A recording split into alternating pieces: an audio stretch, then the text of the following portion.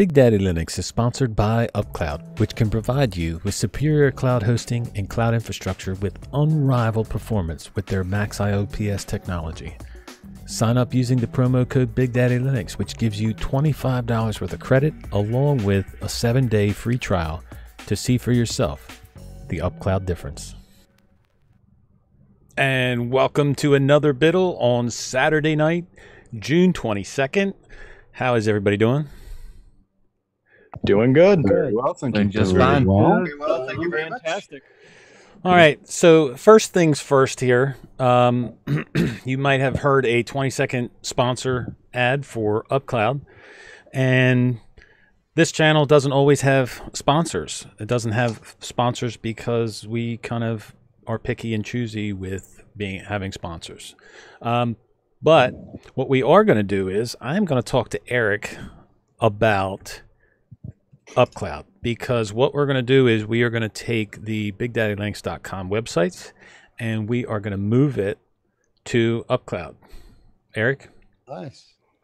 Hey, Rocco. What's up, Cloud? How you doing? Okay. That's terrible, dude. That is so terrible. I know. I feel better. I had to say it. Yeah, so when Rocco mentioned that UpCloud was going to be a sponsor and they provided a extended trial with a $25 credit. This is something I already do. So I host websites for folks. I use Vultr, DigitalOcean, and now I'm hosting some things on UpCloud as well.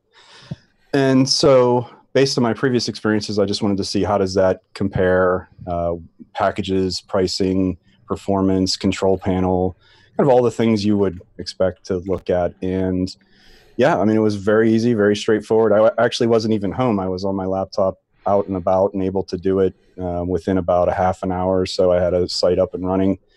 So yeah, I mean, it definitely seems like a great option. I'm going to be testing it more over the coming weeks. And like Rocco said, we're going to put a copy of the site to start with. And what we want to do is show the difference between he's using like a budget host right now, shared hosting, and compare that to the performance on UpCloud. I'll tell you I've already created an instance there for testing, and I'll tell you that the theme editor he's using in WordPress takes about 10 to 15 seconds to load on his current hosting and about 2 seconds to load on UpCloud. So, you know, there's obviously a performance benefit there. And this is using the lowest tier single core 1 gig of memory. So it isn't even like a super beefy machine. It's just, you know, it's the only thing running on it. So looks pretty good so far. I'll be able to report back as we move through it. And so thanks to UpCloud for the $25 and the 7-day trial. So There you go. Nice. So we're putting our money where our mouth is and testing it out to see how good this service is. It seems really good. So if you guys want to check it out, give us feedback, let us know.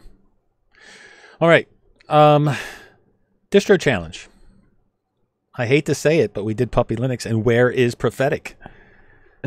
Maybe he's like Michael, and you say Puppy Linux enough, you all have Well, I just don't understand. Say it three times in sequence, and then he'll show up. Puppy Linux. Wait a second. No, he didn't show up. Adam did, don't I? But Adam showed up. Well, anyway, I did not get a chance with Self and everything, trying to get caught back up again with Linux Spotlight and, you know, daily life. I didn't have time to test Puppy Linux, but I'm going to say that I like Puppy Linux, and there's one reason why I like it. I don't know anything other than the fact that it's single click by default. That's all I'm going to say. So it's good in my book.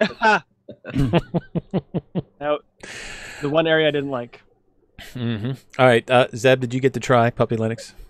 I didn't this time round. I have tried it in the past when EB did a very good tutorial. I think it was on, I can't pronounce the name, Tejo or something, whichever version of it that was. And he put it on a 16 gig USB and it installed and it ran really well. And I like the idea that it could have storage outside of itself So the core that you still loaded into memory was really, really small. But then you could have all these packages sitting outside of it somehow. I don't know how it works, but this video from English Bob is really, really good. And it ran. And it ran for about 3 months on the USB. Then I needed to install something else. So Puppy went next. Well, I did notice that they do have some type of setup welcome screen type thing where it gives you quite a few options. And I was like, for just a distro that runs on a USB, that's actually pretty good that they put that in there. So, because there are other major distros that don't have that. So, Eris, I know you love Puppy. We can tell. Well, Puppy Linux is, I think, more than it seems to a lot of people. I don't really understand it all myself because it's like very complicated when it comes down to it. I know that you can use Puppy Linux, install it or use it in 4 ways. You can use Puppy from the burned USB you have, and it saves your settings. You can also install Puppy in another drive, and another USB drive, or you can use it as the file system are like compressed images, and you can run those and save them in any partition without devoting the whole partition to it.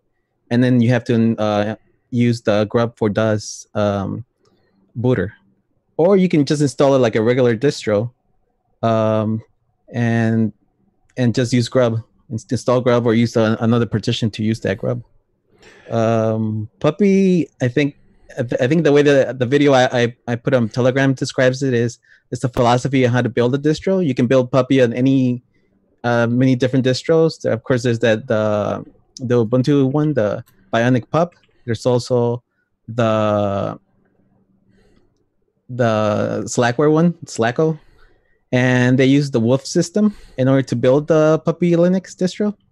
And I think it's very interesting that they use a layered file system in which they save all your changes in the pup RW section, and that allows you to save everything you do in just one file. And it also allows you to change software that's running on Puppy without rebooting. You can drop one image into it and then take it off without rebooting your computer and completely change the software stack on it. Or you can also have it so that, let's say you need to give it to somebody to use the computer. You can enable it so that it doesn't save anything, and they can use the computer. And then once you come back, you turn that back on, and everything they did was all erased. There's no trace of whatever they did. So a good use case for it might be to do like online banking, maybe. Yeah, that they specifically said that in that video I posted on Telegram. That's a use case. You can do all your updates, and then just do a stateless setting for Puppy and nothing saved. That would be something that I would use. I wouldn't obviously use it as a distro to install, but that would be a good use case for it. Yeah. As far as Puppy like running, I think it's just incredibly light how much stuff is in there. I mean, it might not be like the main like applications that everybody knows, but you have like an image editor, you have web browsers, you have a torrent client, you got a download manager, you got Gparted, all these settings. I mean, all these applications, and it's only 354 megabytes. It's kind of incredible how little the size of it is. Yeah, you do have like Abby Word and what is it? Abby Word too. Yeah. G-numeric or GNU-numeric or however you would say it. Claws Mail was on there, and Pale Moon was the web browser. Yeah, and then when you run it from USB, it's only 216 megabytes, and if you do a full install, like I did, you only get 170 megabytes to use, and that's it. So I think it's very interesting. I mean, I wouldn't use it because I think everybody knows the Achilles heel of Puppy is you run its root, and they try to not leave you vulnerable by creating this spot user, and that has not all privileges like a root user. But I mean that I don't like, and that's probably why I wouldn't use it as my main distro. And I think that's about it for me about Puppy. All right, Carlos, did you get to try it? No, actually, I'm in the throes right now of putting OpenSUSE on my main box, which is a chore because I have to do lots of backups before I try anything. So I wasn't gonna give Puppy a try, I'm afraid. Thanks, Nate. Your tips helped, by the way. Glad to hear. All right. So, Vash, did you try Puppy Linux? I only got to mess with it a little bit in the VM, but I did take away some things pretty quickly.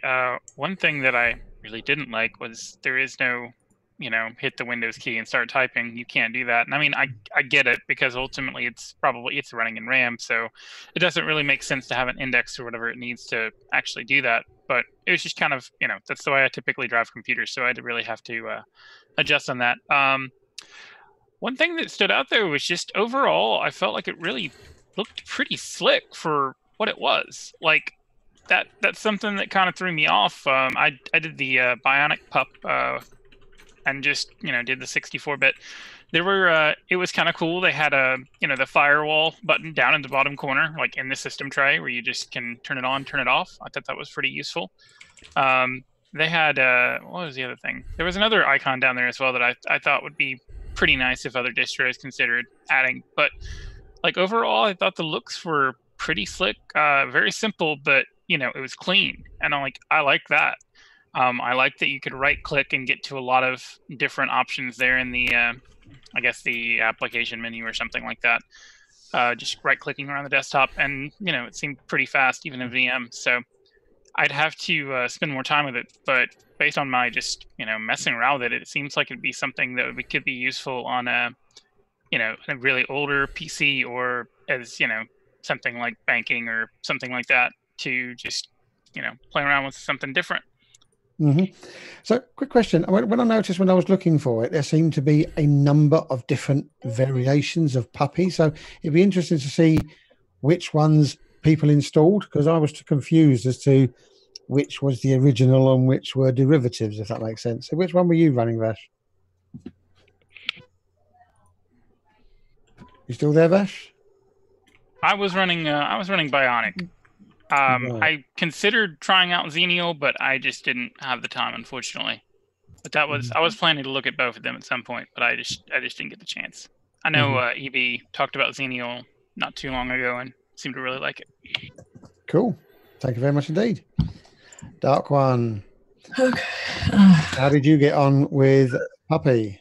Puppy Linux Hello, tester. has been a longtime friend and a longtime enemy all at the same time. I love it for older hardware. I love the fact that you can load it into RAM and live USB, take your pick. When pen drive Linux was a thing, and you had to use that as your guide to actually install stuff to a pen drive. Okay. I use the Bionic version. I didn't really get a chance to install it, so I just ran it from thumb drive. Worked great. Light. Everything worked out of the box, even on my weird Sony Vaio Duo thing that GNOME distros can't seem to run. Very light, very snappy. I sudo went through the install process just to see how it was set up. I thought that was actually pretty slick and pretty minimal for a very minimalist distro. A lot of stuff comes with it though, which goes to show that you don't always need the heaviest applications for things, which is something sometimes I think people forget. Mm-hmm. So, overall, I think it was a great distro for what it is. Not a daily driver for me, though. No, I don't think it was ever built to be a daily driver, just a really useful ad hoc tool to have on a USB key. It depends. It depends on your look on it. Yeah, if you're using it on an older machine, it's going to be a daily driver. Okay. That's kind of my take on it. And most of my machines are not that old. So. Yeah. All right. Well, thank you very much indeed for that. Colin, I know you tried it because I've seen your video on it, mate. Yes, I I installed the Bionic Pup. Just did a search for Puppy, and that was the first one that came up. I recognise that because I think it was on DistroWatch not long ago. I think was it? Was it not? Yeah, it was. So I installed that. Messed up the first install. I did my partitions and then installed the full install. and it would not start X. So I don't know what that was all about. So I did a frugal install on the second install, and that asks you to save when you install it and you do your first shutdown. It actually asks you to save to a file. And I was a bit confused about all that, but it actually saves it to a file. I think that's what Aris was talking about. You can, I think, if you save more than one file, you can choose which one you want to boot into. I think that's what that's. I think with the frugal one, it's it has the squash file system for all the files, and it saves everything into one file, everything for your settings that you changed. Yeah, so I believe that you could probably save another file, and you can probably boot into whichever file you want to boot into. I think that's how it would probably work. I haven't tried it, but I am running Puppy Bionic right now, so I just thought I would put it through its paces and see how it went. And if it got through today, then that's pretty good. But for me, as a daily driver, I don't think so. It's a bit dated, but it works pretty well anyway. But it is a little bit different to the way a lot of other things work. So, but it's working fine anyway. So that's my experience. Yeah, like Seb said, I don't think it's meant for a daily driver. It's meant for use cases, and it definitely has those. Tony, how are you, brother? I'm all right, thanks. How are you? Awesome. Did you get to try Puppy? I did. It's a bit old-fashioned. It is. It's not modern, but then I expected it not to be. The biggest problem I had with it while I was playing around was it was impossible to get the Wi-Fi to connect. It just didn't show me any options at all. So I wouldn't want to use it as a daily driver anyway, because I couldn't get connected. But even if I could, I think I'd probably want something more modern and something that's designed as a daily driver. I don't, as you said, I don't think Puppy Linux is. But it works, and I can see that it would have its uses. Yeah, I think that's how they get it to be so lightweight, is to keep it as user friendly, but yet keep it in that other realm of not having bloated software on it. So yeah, no, it's very minimal. What were you going to say, Eric? I was just going to ask if you were using the Bionic Pup version. Yes, Bionic. Okay, I noticed when I did my wireless, it asked me if I wanted to use the WLAN S0, I think is my card, or I think it said like Windows drivers. I wasn't quite sure what it was asking me to do. I just chose the one that it, I guess, identified. But I have pretty common hardware, so I'm not surprised that it was built in. I just wasn't sure if anyone had tried that other option and what that does. I think part of the reason for the smallness of a Puppy, everything when you put from USB, everything's in RAM. It doesn't go back to the flash drive. You're in RAM the whole time. It does have a few other tools for network. It does also have one for Broadcom as well, I noticed. I can't remember where that was, but there was 2 or 3 different tools. And once you set up your network, it asks you if you want to use that one as default, which is what I did. And network starts up every time. But I think there was a couple of other different ones you could use as well. And I think it was in the QuickPet. In the QuickPet software, I think there was Broadcom drivers in there. So if you got Broadcom anyway. Yep. All right, Alan, sir, what's your thoughts on Puppy Linux? Hello. So I wasn't aware that we were doing Puppy Linux until you started the show.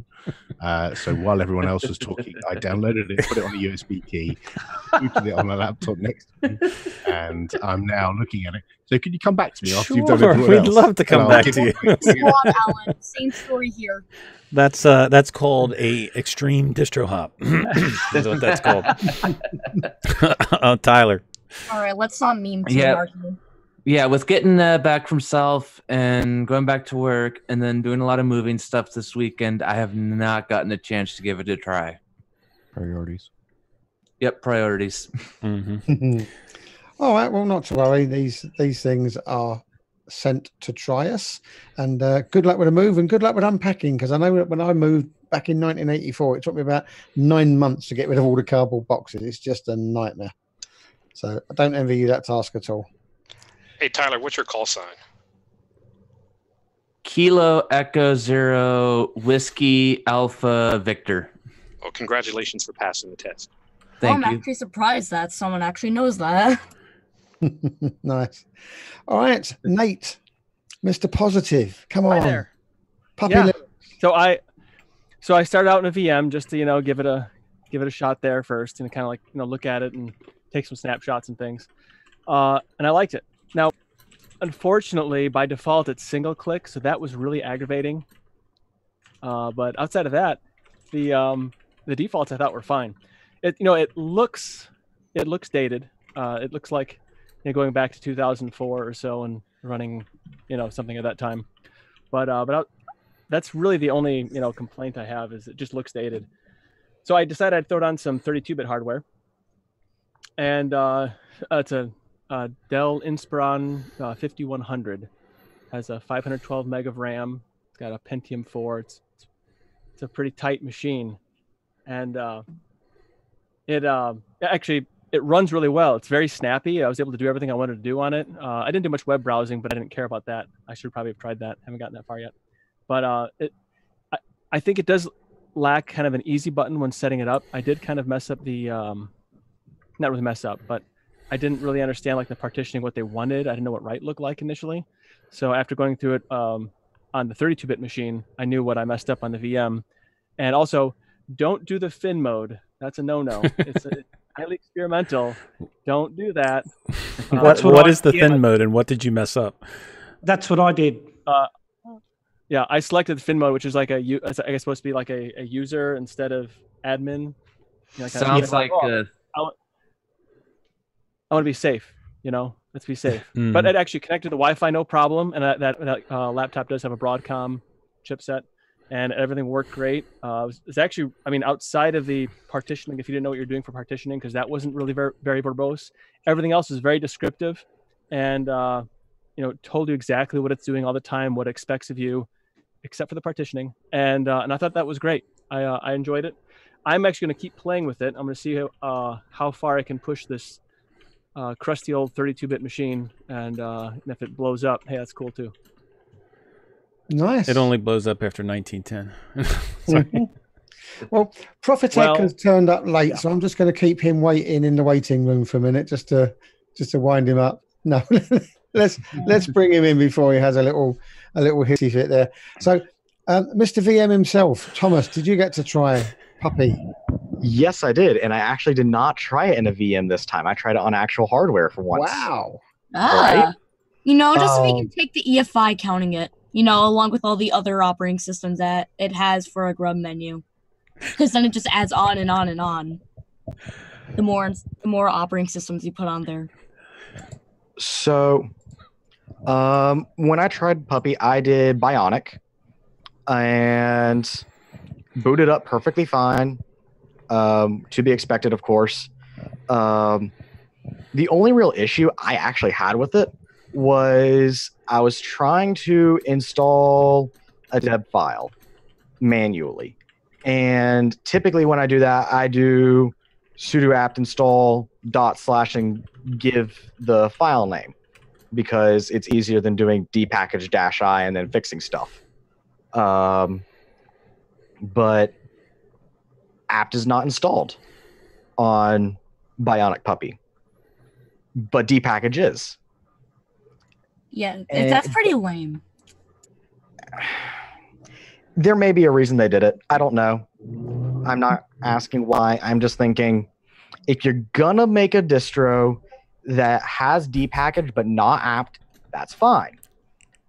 But you should probably add a little bitty script in there named apt, so that when somebody runs the apt command expecting apt, they get a little printout saying, hey, apt isn't installed. This is what the actual command line package manager is. Use this instead. That way you don't have to deal with dpackage directly, because dpackage is a pain to deal with directly. Otherwise, I've tried Puppy before, and I think this version of Puppy looks a lot better than the version I tried before. I don't remember what version I tried. But yeah, because of that one issue, I was like, next. And so It's not going to replace Draugr OS then. No. Are you going to be rebasing Draugr off of Puppy? No, not in a million years. But doesn't Puppy have a low Thomas. latency kernel? It does, I think. Hey, Thomas, for a dev package, you can just click on it and it installs.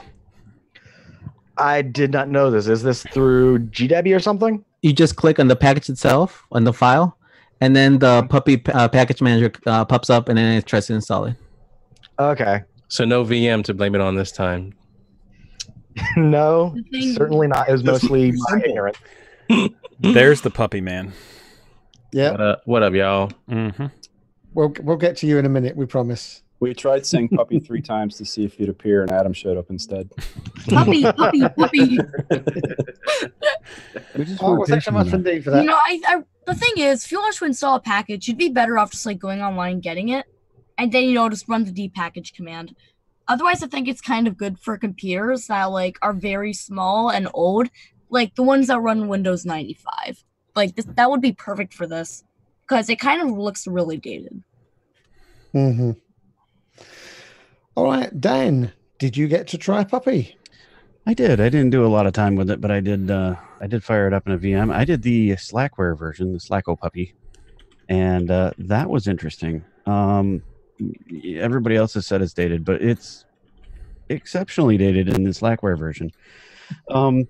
It's running Firefox 38 ESR, which is ancient, I think, pretty old. It's not quite as old as installing a Fedora Core 1, maybe or maybe not, has happened recently. But it was a good trip down the memory lane. All right, Eric, sir, with all the website and changes that you've been doing, so if people don't know, but Eric's been doing a ton of work. I mean, we talked about it earlier in the show, but he's been doing a ton of work on the back end of the Biddle site to, make it usable and make it look nice and actually have content on it. And he's been doing an awesome job. So in all that, did you get a chance to try Puppy? I actually did, yeah. And so I didn't use it extensively, but I appreciate it for what it is. And I really didn't understand what it was. So I'm glad that I got to do the challenge to see how I could use it personally. So there are times where I have to deal with older computers that either won't boot or just are having issues, hardware issues, and you don't know if it's the operating system. And I can see this being my go-to for those situations, to run those tests, to see if the hardware is running, to get data off of a disk, that type of stuff. From that perspective, the USB with persistence, I mean, that's a great toolkit. I think Nate had said, or maybe no, Ryan had said that he has, he carries one around with him, and I could see myself doing that as well. It's funny because usually I react really negatively to the older UIs, the older desktop environments, and for whatever reason, it's kind of endearing. Like, I don't love the wallpaper on Bionic Pup. I think it's a little creepy, personally.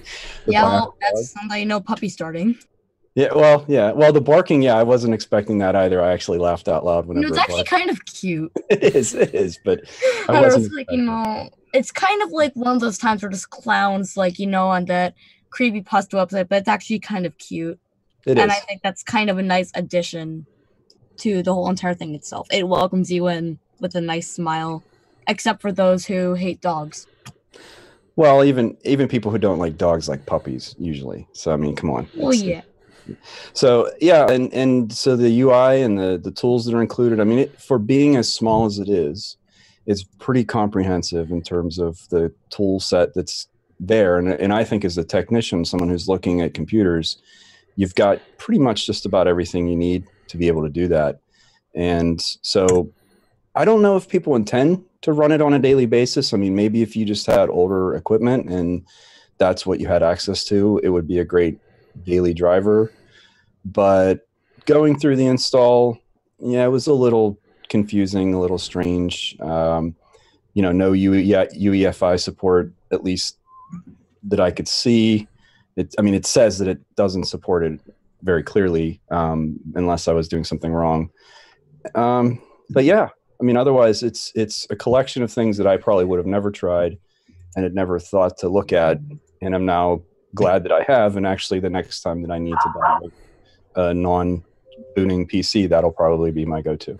Because usually I'll boot up something heavier, like a full-blown Ubuntu or something like that, where maybe that it doesn't have a comprehensive tool set. It's got a heavier UI. It takes longer to boot, that kind of thing. So I could see this being much more suited to that type of work. Right. John, how are you, sir? I'm good. How are you? It was John who walked into Self and started taking all. He's got this camera, like, I don't know, 85 pounds. It's like this big. I may be exaggerating a little bit, but it was awesome to meet you, man. Yeah, it was great to meet you guys. It's kind of fun to put faces to, well, faces that you see on Zoom all the time. Yep. And it was good fun. Yep. So speaking of Self, I didn't have time to play with Puppy. Matter of fact, I think I just found out about Puppy today. I've been busy building this stack of FreeNAS and Ubuntu development server and a unified controller. So I have played with it in the past on an old ThinkPad X61, I think. You know, it was a good thing to play with. I prefer Peppermint over it, but yeah, so I didn't get a chance to play with it this time. Right. Well, Dave, Ryan said that he uses it and it's ridiculously light and runs fantastic using the persistence. Did you get a chance to try it and verify that? The persistence, no, but I did get a chance to try it. I threw it into a VM, and I loved running it as it came up. It was very intuitive. I loved the tools that it came up and showed and walked you step by step through the processes of the different things. It gave you the option to set up the video right away, all the different hardware options. Where I ran into a problem that I didn't have time to learn properly was trying to install it. It would install fine right up until it got to the point where install grub for DOS. And I was like, okay, but it's a GPT partition table and it's a UEFI puppy ISO. So that really didn't make sense. So I tried it installing grub for DOS and it wouldn't boot. And I tried installing it without grub for DOS and it wouldn't boot. So I could run it live fine and I really enjoyed it, but I couldn't figure out how to get it to actually boot once it was on the hardware. So, but I know that is a failing of mine, not of Puppy's. That I didn't have the time to sort through and figure it out or to ask questions in the proper forum. But what I saw of it, I really liked the way it stepped you through the process, explaining what was needed, what it's doing, where it's going. And I thought that was very good, very helpful. And like Eric, it will probably be one of my go-to live USB sticks for when I am troubleshooting other people's computers from now on. Nice. That's the next question that I was going to ask you. Is it going to become part of your tool chain? So yeah, you answered that one. Excellent. Yes, it will be going into the stack of USBs that I keep and wander around with. Marvelous. Bill, did you get a chance to try it, my friend? I think he said to skip him. Zeb. Oh, did it? All right, my bad. I must have missed that then. Okay, Joshua, welcome. I don't think we've had you in the chat before, so welcome to Biddle. Did you get to try Puppy Linux? Thank you. Okay, so I've heard about Puppy Linux before. I just tried it out. I couldn't figure out how to install it, but here are my impressions. There's pros and cons to this. The pro thing is, if you have an old computer, this is your perfect thing. Like as I think it was Dave who said that was good for troubleshooting. I can really agree. The only issue is there can be bugs, and you know, it doesn't come with the package manager apt. And I think that otherwise, it's kind of cool. I think that, we should still praise it because making an operating system any kind, it takes time. I would say that we should still give this a round of applause.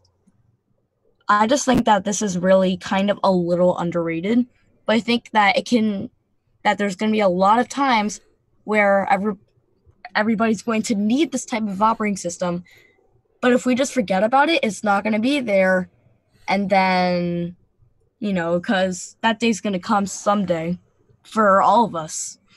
So we should all embrace this. Cool. Nice. Thank you very much indeed. Rocco, should we jump back to Alan because he looks like he's finished with fiddling? Do it. I have finished fiddling. So I've only live environment because I've been limited time, and I love this. I think was it Tony who said this is endearing. I can't remember who it was said this is an endearing user interface. Yes, you could consider it dated, or you could consider it not modern, or whatever other adjectives. Sorry, vintage. Vintage, yes, but I really like it.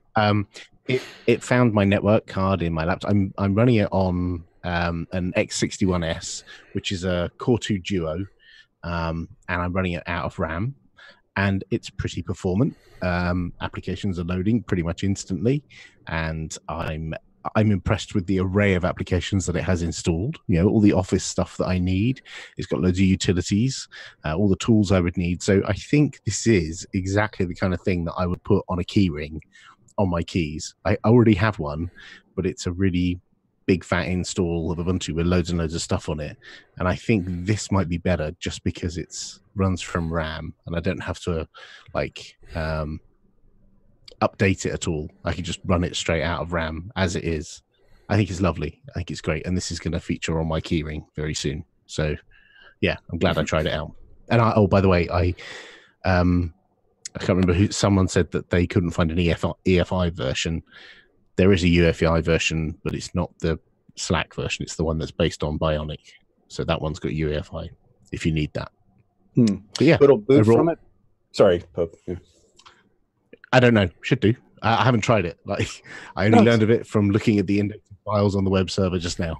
Well, that was that's actually the one I had that booted fine into the live environment, and it ran fine. It just trying to get it installed on hardware between the UEFI version and wanting grub for DOS, looking for an MBR.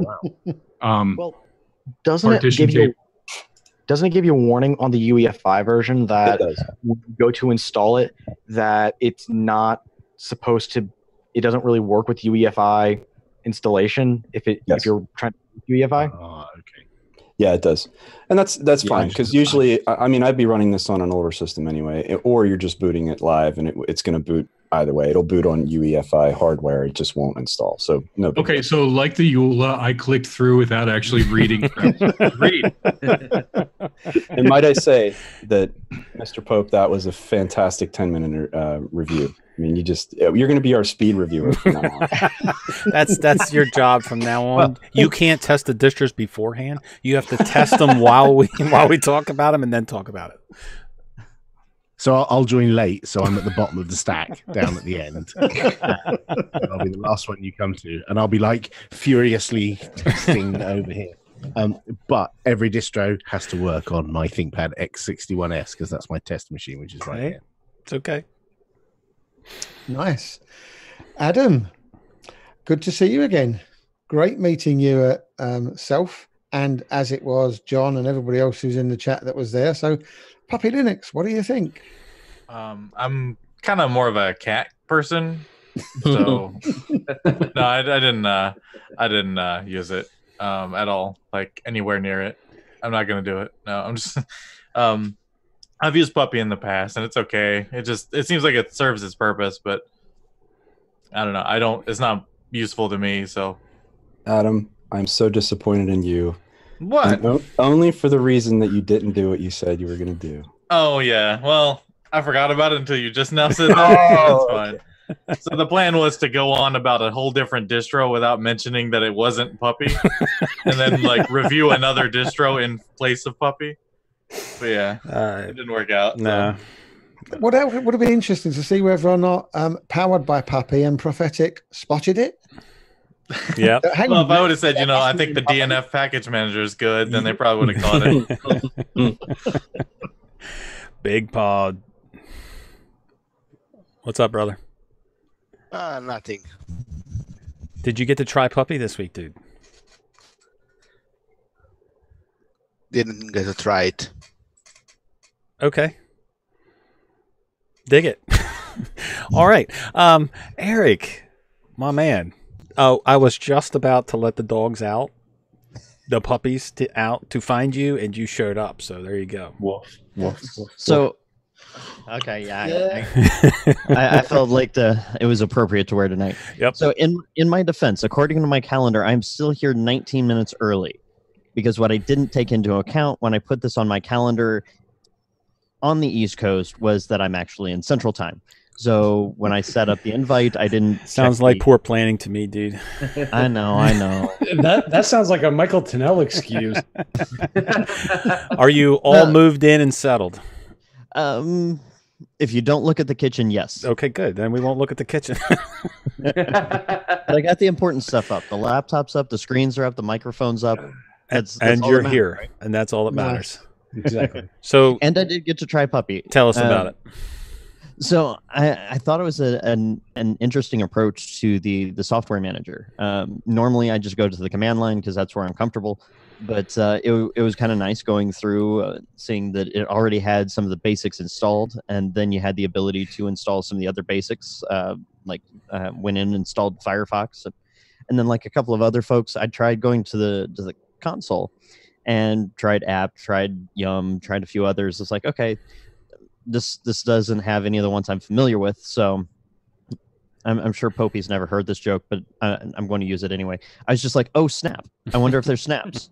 And sure enough, it did have snaps and flat packs. So I'm really, really bad at these because I'm so ingrained in my workflows. If it's not GNOME on Fedora or GNOME on Arch, by the way, I run Arch. By the way. Then it's hard for me to switch over. I've been kind of in the same space for my entire career and my entire time as a Linux systems administrator, but I could definitely see how this could be useful if I was going to different data centers. Back when I first started, it was going between the main data center and the colo and having to drag around one of those carts, and it would just be nice to have something like this on a USB that I could throw into one of the carts, reboot the system, and have all of my tools laid out exactly the way I want. This would be perfect for that. But nowadays, my work, a lot like my work ethic, is just all exists in the cloud. So right, I could do work from my Android device if I had to.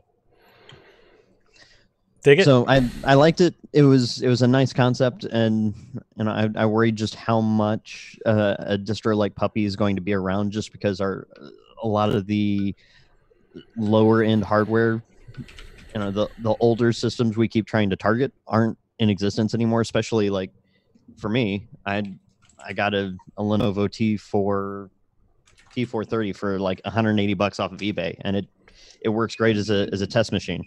Right.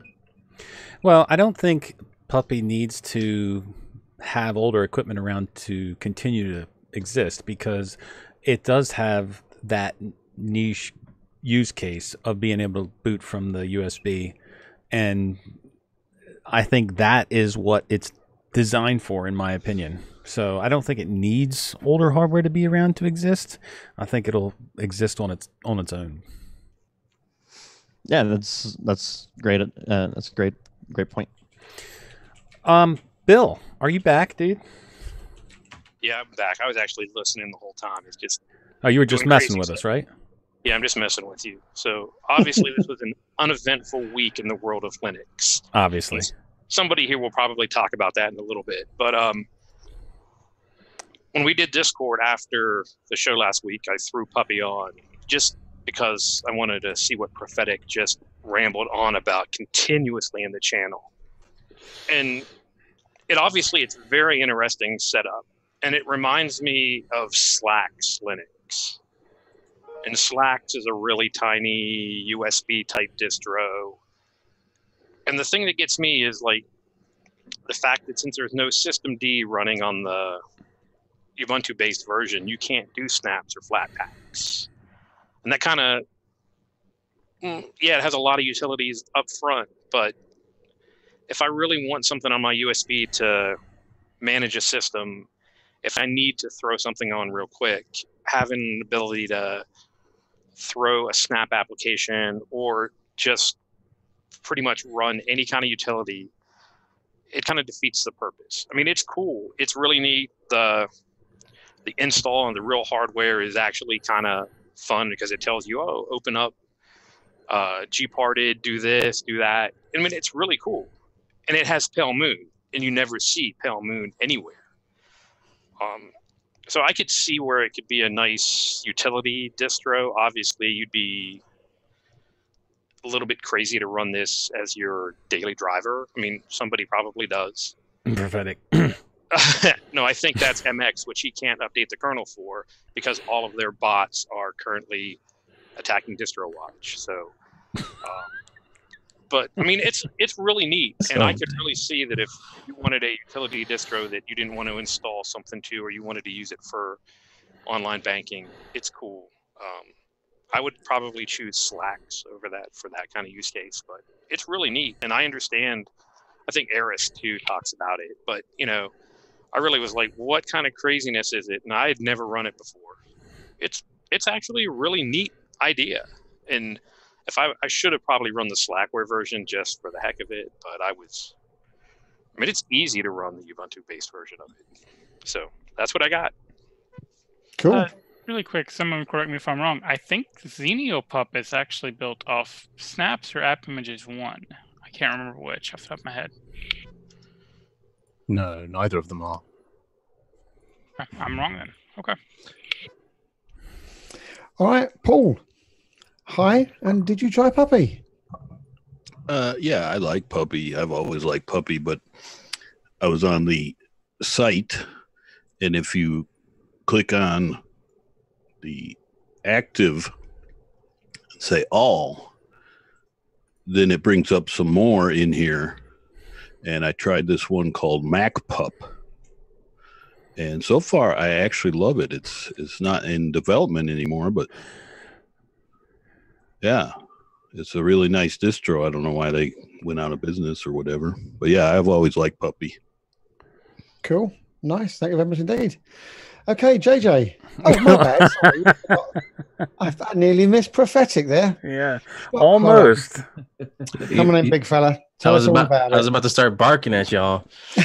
And we're going to do a Michael Tunnell on you. Yeah, you got 5 minutes. Go. Well, first I want to say I'm sorry because this officially ends Biddle on the distro challenge because it's obviously going to be the distro for everyone going forward. After this, there is no other distro to choose anymore. Obviously. It is the answer. No, so just real quick, the reason why I was so into Puppy was because of nostalgic reasons. It was only the reason why. The first time I actually used it, it was on an old machine and it brought life to it and it blew my mind. So it was like not just my start with Linux, but my start of like reviving old machines. And I did some pretty fun things with Puppy. So it became a meme on Biddle. So I have to confess, I don't use Puppy day to day, but it is on my keychain.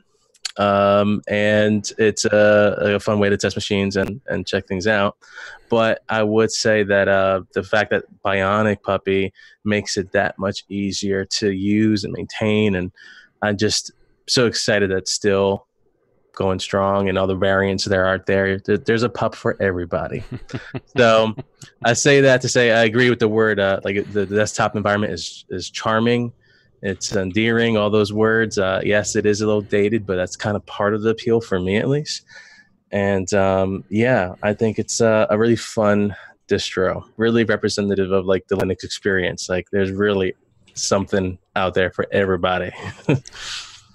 Well, I will definitely say that we review these, and I know we've done a lot of a string of the Ubuntu-based distros, but really anymore, I feel like I fire up a distro, and it's really what tweaks have they made to the desktop environment. Maybe there's a couple custom tools that they've included, but when you fire this up, like it is its own thing. Yeah. Yeah. Yeah. I respect Totally. that. Yeah. So I enjoy it, and MacPup was also one that was a sweet spot for me too. Even though it was like horrendous enlightenment and implementation, it was it was so crazy out there. It was nice. I used to get in trouble with Puppy when I would evade trouble, but I would actually make Puppy look like XP because they had like skins and different layers. And I would go to my computer labs in my college, and they usually have a time limit or some type of limit on what you can browse. And I would just stick my thumb drive. They didn't have any BIOS password or anything like that. And I would just rock and roll. And then there was one lab that was right next to the IT office where after 10 minutes of running it, it would get blocked. And then I would say, "Yep, that's my cue to go." And then as I was walking out, there was an IT person walking in, looking at everyone's screens. And I'm just kind of like, oh, it took me a while to realize that they were probably looking for me. But yeah, so that's why Puppy's a special place in my heart. But very fun distro. And if you still haven't tried it, you still have another hour or so to give it a spin. That story reminds me of so at my college, the desktops were the same way. They didn't have a BIOS password. And before I had my own laptop, I installed Ubuntu on an external hard drive and was booting from that. And somehow someone else, it actually wasn't me for once, someone almost formatted a hard drive wrong on one of their computers, and they noticed it was Linux, and me and a friend almost got kicked out because they discovered that we were booting from USB with external hard drives like that. Once I accidentally mounted a partition of unallocated space into my home Ubuntu directory, and when I realized that I literally just made my home directory nothing, crap. Because, you just can't access it, so you have to unmount it as soon as possible. I remember 10 years ago, I had a teacher that actually had Ubuntu on like 2 of the computers through, if anyone remembers Wooby. Mm-hmm. And I don't. You're about to get schooled right now. It's basically a way to install Ubuntu to a virtual partition that, and it would add an entry to the Windows bootloader to boot from that virtual disk that was created by the Wooby installer. I think that's how it works. It's been a while. Yeah, it was like a container inside Windows, but it wasn't. It allowed you to dual boot, but without, because at the time it was really scary to repartition your disk, and so Wooby enabled you to install Ubuntu inside a file inside your Windows partition, and then you could reboot into it. And it was kind of like a way to get started with Ubuntu. And what was good about it is you could then go back into Windows, uninstall it, and then not get left with no bootloader, no grub menu, and how do I get my Windows bootloader back on? So, What was that? Wooby? Is that what you guys were talking about? Yeah, Wooby. Yeah, Wooby. Yeah. That's what I started on as well. I actually thought it was like a virtual machine variant. So when I installed Wooby, like it would be like I'll fire up a virtual machine and Ubuntu would be there, and I literally dual installed the machine at my job at a university where I worked at. That's how green I was. I was so dangerous with it. So it was so easy. It was actually dangerous for me. And so, I was like, okay, I guess we're dual booting. And like every day I came into work thinking I was going to have someone from IT like be just sitting in our office waiting for me to come in. They never came. So it wasn't like 3 months later did they actually run something and they got me running on something else. And it was a conversation. Yeah. All right, so let's get back to Puppy. JJ, did you have a chance to try Puppy this week? JJ, are you with us? No, we'll skip you then. Hi, Steve. Welcome to Biddle. Did you get to try Puppy? And we can't hear a word you're saying. And don't say he's running something on Puppy right now. Nah, Zoom probably's not picking up his mic. But I love the sign. I love the logo in the back somehow. It's just PS I ran Puppy it's on just a so cool. Yeah, Steve's been kicking up the production value recently. There we go. How's that? That's There good. we go. All right. I select the right thing. So I dramatically said, puppy. I thought you meant peppermint. No. I just ran it a little bit. I did back in the day when the big 5 years ago when I started with Linux, I did try puppy on a netbook. And I was kind of amazed that it ran in RAM and very little size. Is it something that would be a daily driver for me? Definitely not, but it's probably definitely something that would really bring old hardware to life. Like if you wanted to use it, like what I do with my netbook, I have it as a slideshow. Right now it's running Peppermint, but if it was, any lower in RAM or something like that, I can see Puppy coming in and helping do the job. All right, JJ, did you get back yet, dude? All right, we're going to skip JJ, and hey, that's our take on Puppy Linux. Overall, I think none of us here would run it as a daily driver, but that's not its use case. I think it has a perfect use case for certain applications. So there you go. Can I just add one? Yeah, Joe is there? Yeah. Where you at, Joe? Oh, I'm there off you the are. screen. You're off the screen. Hey, Joe, Yeah. how you doing? There you are. I've been watching you guys, but I've had that week from you know what again. But anyway, I got it in a VM. That's as far as I got. And I was listening to mention earlier, I think it was Tony, about the Wi-Fi, and it's kind of almost like it felt like it was hidden, what little bit I played with it. I remember after installing it, it almost, this is going to be a long shot, but almost kind of reminds you of little hinges of arch where you got to find things to put in that you want to put in there. But Prophetic, just for you, a real mature Ryan Dosgeek response to the comment about it being the only distro. Anyway, I'm just kidding. I'm sorry, trying to be humorous. Wow.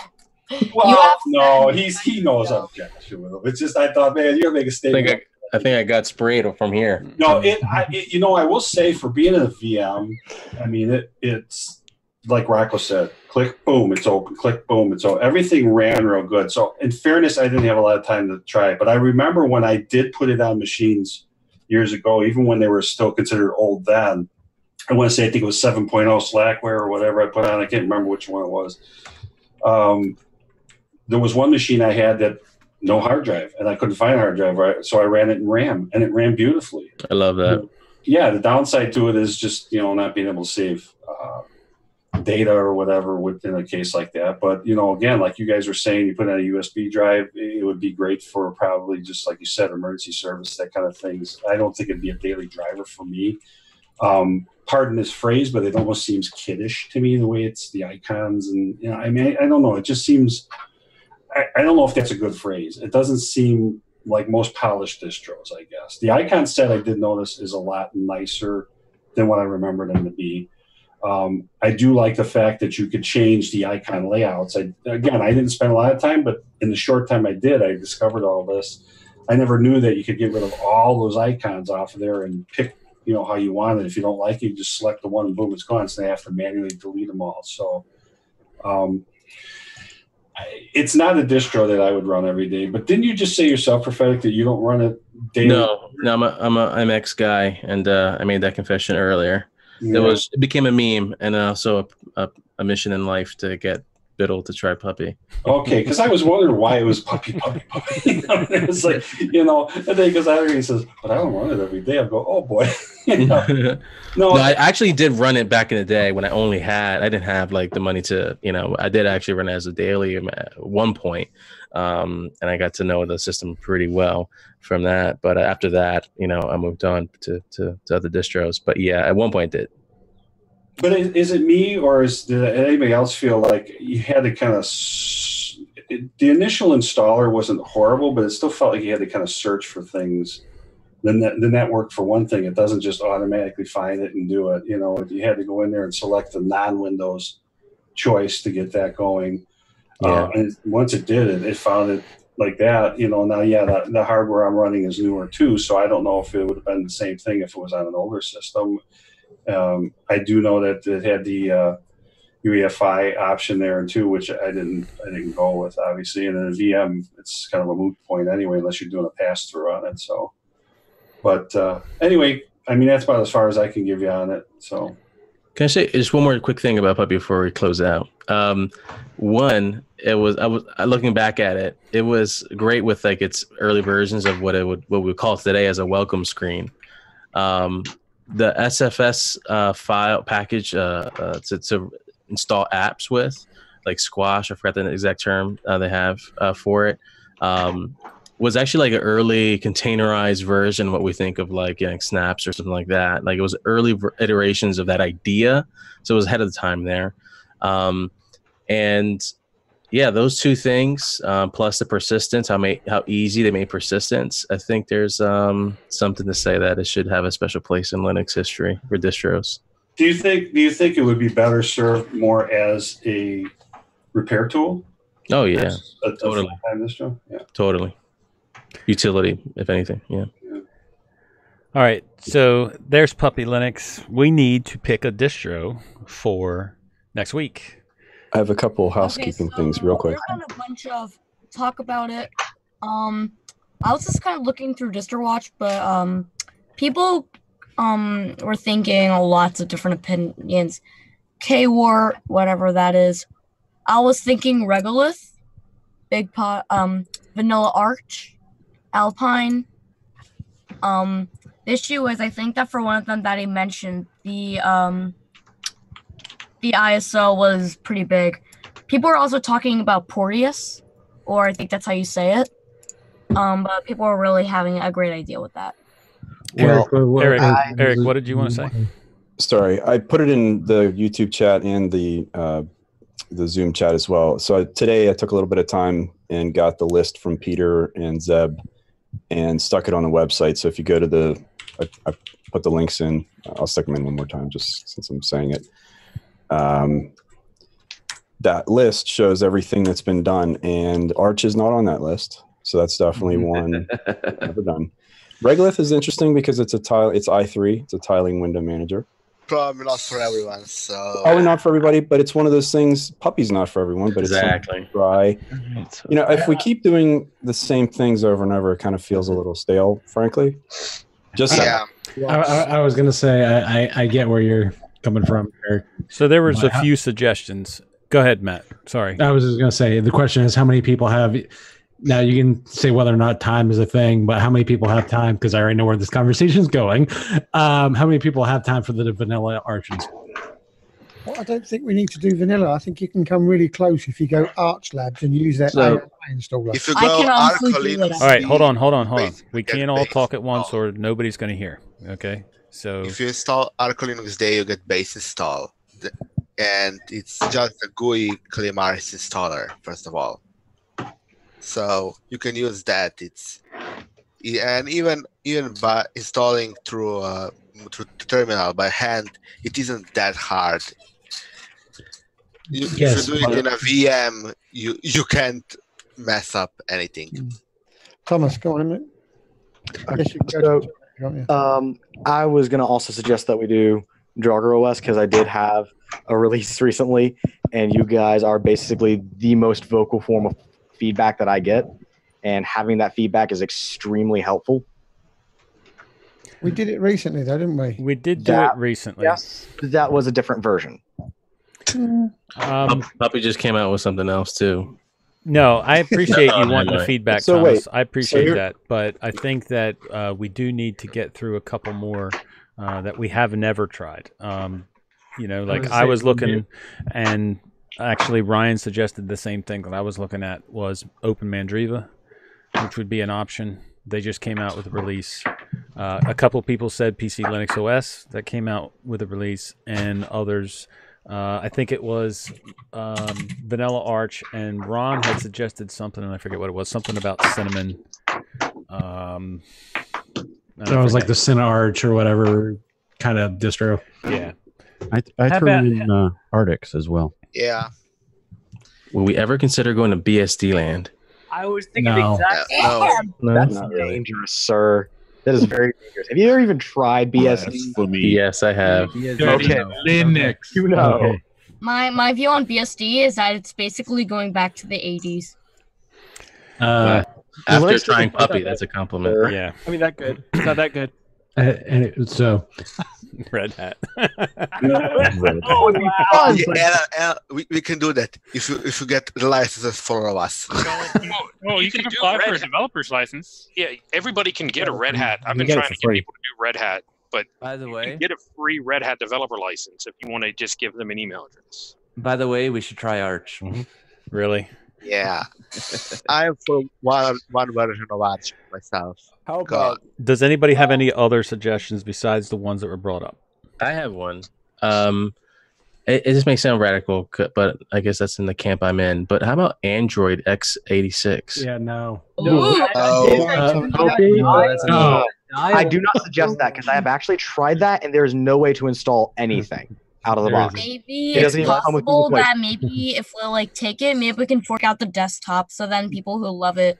Okay, wait. I'm gonna stop right now because currently we're gonna watch Nate cringe writing down on his notepad open Mandriva or PC Linux OS. Spotlight is now on him. I would not Knoppix? suggest Android x86 64. I have more but, paper. I'd be game for I- Arch Labs. In the grind, is it? So Rocco, we have tried PC Linux OS, but that was Ali's version.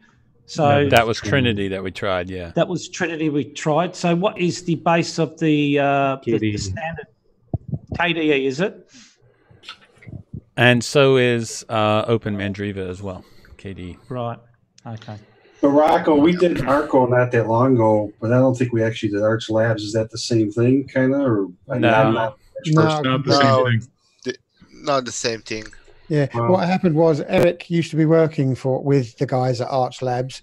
They wanted to go too minimal. Eric wanted to go everything and in the kitchen sink, and we know that he's now done that along with his. I think he's just popped the 1,000th video up on YouTube or something silly. So yeah, although they're Arch based, they're totally different distributions now. So we didn't really do Arch Labs, though, have we? No. Well, here's the thing. It's okay to do Arch Labs. It's okay to do some of these other ones. But I do think at some point, one of these weeks, we do need to try a vanilla Arch install. Not everybody's going to do it, and that's okay. But not everybody does it every week. There was many people here that didn't try Puppy, and that's okay. You don't have to do it if you don't want to do it. But I think at some point, we should do a vanilla Arch. I don't think it should be this week. I think that there's other ones to pick, but at some point, I think we should. I think the vanilla Arch can be allowed in a VM because you don't need to mess with your system. Yeah, that should be like a given. Yeah, absolutely. And there's some of us in here that'll help. Others that want to learn and haven't done it. So. If I could beg for the vanilla Arch to be put off because I'm not sure I'll be able to be here next week, and I really do want to be here for the Arch. Yeah, I said it probably won't be this week, Dave. So that's a good idea, Prophetic. We should schedule that one. We should just say this is when we're going to do it. Yeah, summer is the perfect time, but the thing is when, because it's when First week people of August. with their families, and that really can put the whole entire idea into jeopardy. Now, look, it's not. Look. Here's the thing. We're overthinking this. Time out. We're overthinking this. This is not like we have to plan this out, or we got to say a specific week. Look, we try it one week, and if you're able to try it, you try it, and if you're not, you just skip it. It's no big deal. There's no planning involved. There's nothing needed. We're overthinking it. It's just like have fun. From next Tuesday at 8:67. Right, that's what I'm saying. It's like we'll just try it at some point. We will do a vanilla Arch. It's not going to be this week. Yeah. So I have proposed on Telegram. I don't know if you saw my post that every 2 months we would do like a hard install, so that wouldn't be like every week. And then we can do one off. Like the vanilla Arch will be one off, and let's say like Void will be one off, and Slackware maybe. But it will space it out so it's not every week. It'll be like every other month. Well, this is my suggestion. We already did Trinity OS. That doesn't mean we shouldn't do PC Linux OS, but we haven't done anything like Open Mandriva. So That why gets don't my we vote. pick Open Mandriva, and then maybe next week or the week after we can do a PC Linux OS or something we haven't done else. Or we can do we can do the Arch install or whatever. It doesn't matter. Is everybody Great. okay with that? Yeah, Open Mandriva is good because I wouldn't mind Nate's probably dancing in his heart. Listen, but, we can't, Joshua, I appreciate you talking, but we can't talk over people, okay? Because people are all trying to talk at once and nobody can hear anything. So it's great that you're here and I want you here, but you have to be able to let other people talk. Okay, nobody talk at once. In all seriousness, sounds good to me too. Yeah. Yeah. And Eric, I know it's going to be really, really quick, but I'm pretty sure that you've put links to the other distros up there. How quick could you get the Open Mandriva one, or can we find it and just pop it in chat? I have it here. I can pop it in. Oh, Okay. excellent. Great stuff. Can always depend on Rocco. He's a quick with that. All right, Open Mandriva, that's awesome. I haven't tried a Mandrake Mandriva variant for 10 years. What's this based on? What's this based on? Sorry. Started my Linux. They just moved Mandrake. it to DNF, so they Okay. switched from RPM to DNF. RPM. Yeah, I'm kind of curious as how this differs from the other Mandriva fork that was Magia. Yeah. I think you just said it. It's based on DNF instead of URPMI. Yep, I think. it switched. I'm guessing. In this version, I believe that they were switching from RPM to DNF. Mm-hmm. So there you Hopefully, go. it's nothing like Magia. Magia was a big fail. All right. Whoa. So distro before we YouTube is before we go any asking further, questions. sorry, Alan, go ahead. Is my audio broken? It is. Oh, okay. I'm just being rude. DistroTube asking the important questions. Is it double click or single click? Well, I have to say that Puppy was single click. 1+ for Puppy. What about Open Mandriva? I don't know. I'll let you know next week. I was going to say, Rocco, that's going to be the defining factor for Open Mandriva for you, isn't it? By default, which one is it? Alan, you're not allowed to try it beforehand. You'll have to connect next week and install it then. If it's not single click, I'll So make it. that Wait, is next week the European or is that the week after? Yeah. I have that's going to be a Second challenge Tuesday of the because month. I have I'm one gonna more be- quick thing. Go ahead, Alan. Sir, go ahead, Alan. I'm going to be in Portugal at the Dance World Cup, so I will not be able to join next week. Was that the We're all going to dance pretend we didn't hear that. or the dance? Now, are you performing, Alan? So No, my daughter is. we got to make sure that we do Arch on a week that Alan is guaranteed to be here. Well, he's not. Even if he was here, he doesn't have to participate if he doesn't want to. So But he's going to do the extreme distro hop. Okay, Right. Alan, it's now 8:01. Start. and bearing in mind, this is going to be 1:00 in the morning, so it's going to be 2:30. Well, I mean, for all we know, he could do it for the European edition. Oh, On a Core 2 Duo laptop. That's awesome. Is that payback for the Chrome OS challenge that he presented? Yeah, I think That is the one that he never showed up for. all right. So Hey, Rocco, sorry. go ahead, Bill.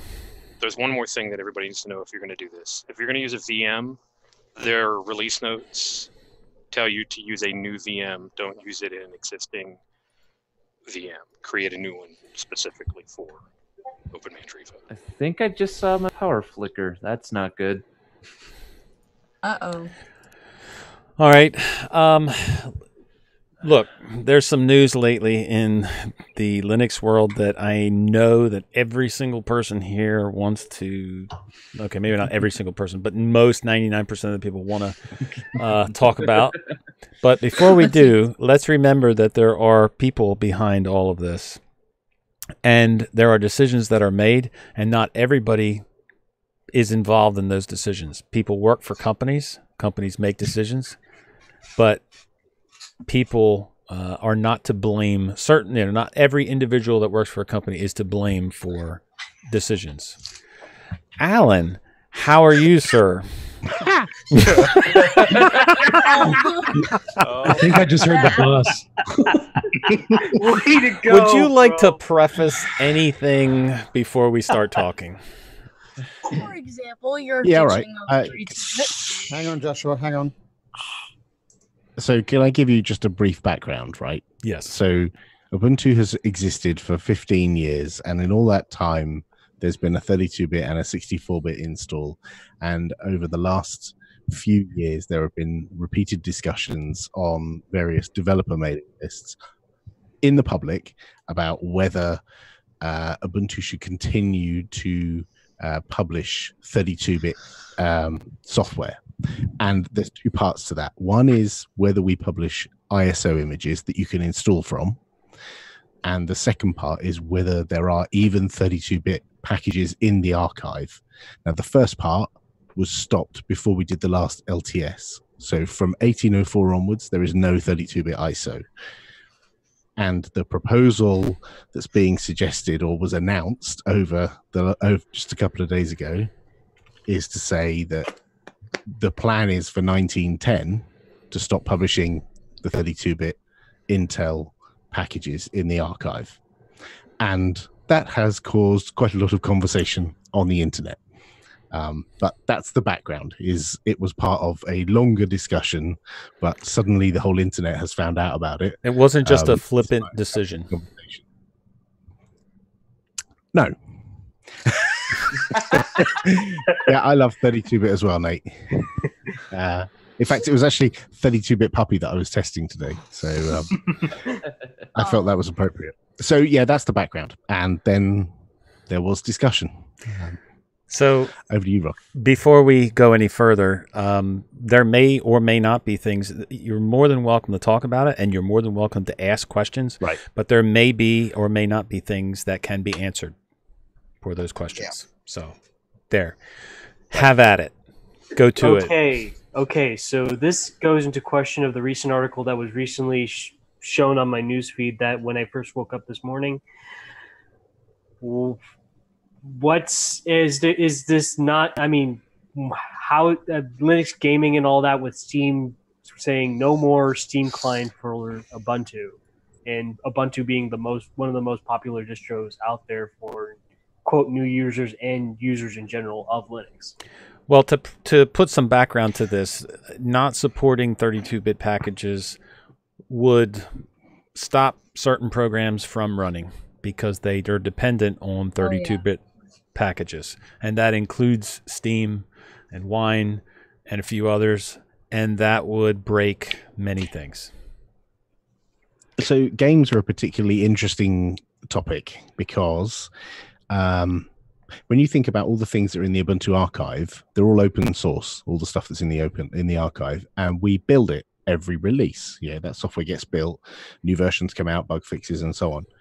Games are very different. Games are predominantly proprietary, and predominantly the developer puts a build of their game online somewhere, whether it's Steam or wherever, it doesn't really matter. They put that build online, and they will often never touch it again. There are tons of games out there where the developer has written the game and then considers it done, puts it online, never touches it again. And they may have published this game long ago, like 10 years ago, and that game may only have a 32-bit version. And trying to convince those thousands of developers that, hey, we don't support 32-bit anymore. You need to go and dust off the source code for your game you wrote 10 years ago and rebuild it for 64-bit. The question they would ask is, what's in it for me? Why would I do that? And you can't tell them there'll be more customers because their game might be old and crusty and not particularly interesting anymore. But the problem is for people who've already bought that game or people who buy that game now or are interested in buy that game, they may not be able to play it if the 32-bit support libraries aren't there. That's the big problem. But it's not just games. Games are like a headline thing, but there's plenty of other applications where this could be a problem. So that's the problem. Yes. But that's not Ubuntu's fault. You've just made a decision that suits your timeline and all the rest of it. So whilst, yes, there's people that have jumped up and put petitions online to say, please don't do it, etc., etc., etc., you can't be held responsible for all of these packages out there. And as somebody just said in chat, so many other distributions have already dropped and stopped making 32-bit ISOs. Have they also stopped including the 32-bit ISOs?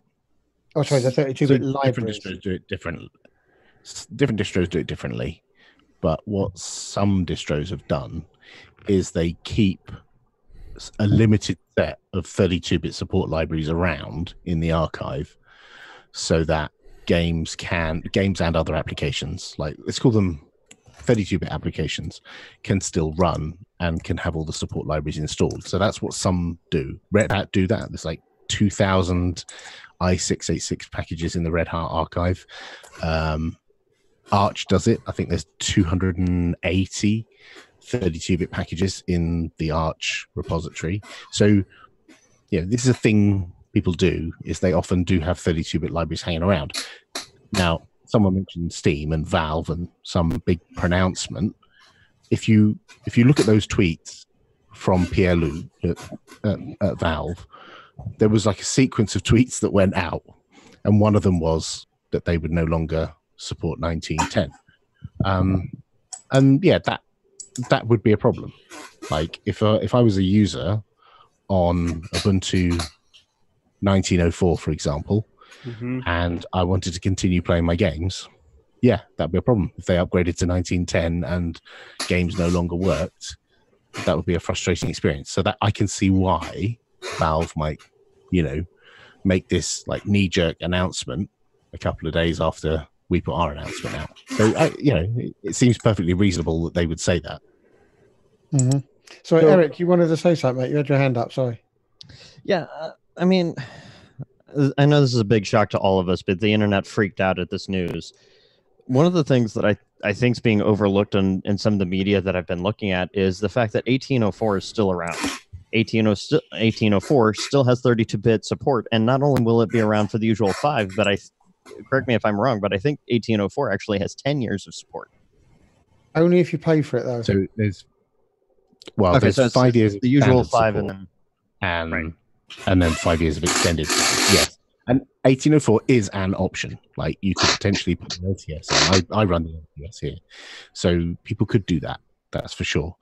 But what some people like to do is, especially people who play games, is they like the very latest kernel, the very latest video type, yes, very latest of everything.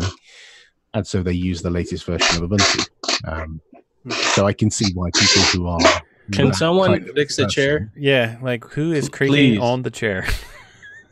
I don't know. And I think it's Mute yourself if you're not talking. So I could see why people might be frustrated at the thought that, I'm on 1904. If I upgrade, my games break.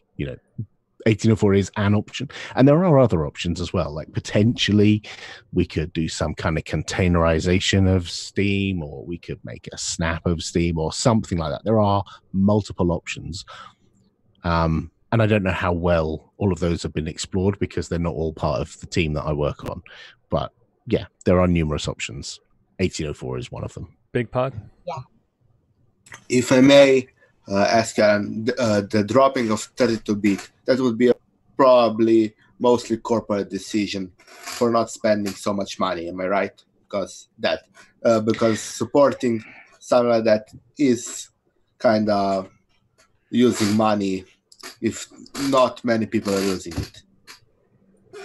So I don't work on the financial side of Canonical, but it's not unreasonable to think that if you're building all of your archive for 32-bit systems and 64-bit systems, that's twice as many builds that you're doing for every package that you publish, right? So if there are binary packages and you build Firefox for 64-bit and you build Firefox for 32-bit, you've got 2 builds, 2 sets of resources. So there's just the build system itself is going to, takes up a lot of time building both of those packages.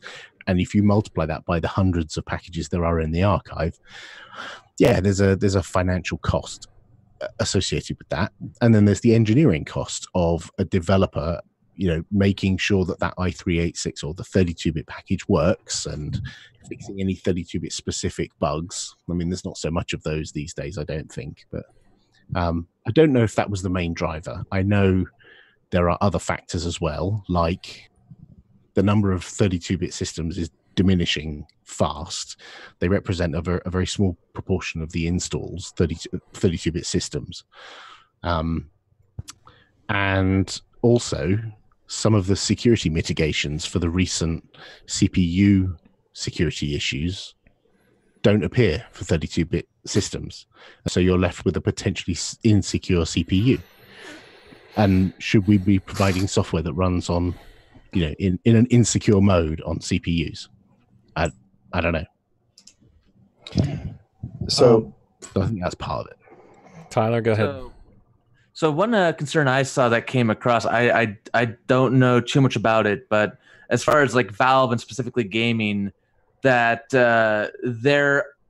they've been unable to implement or ship with their own 32-bit versions of the graphics stack libraries that they need to access. Is that one of the barriers they're running into?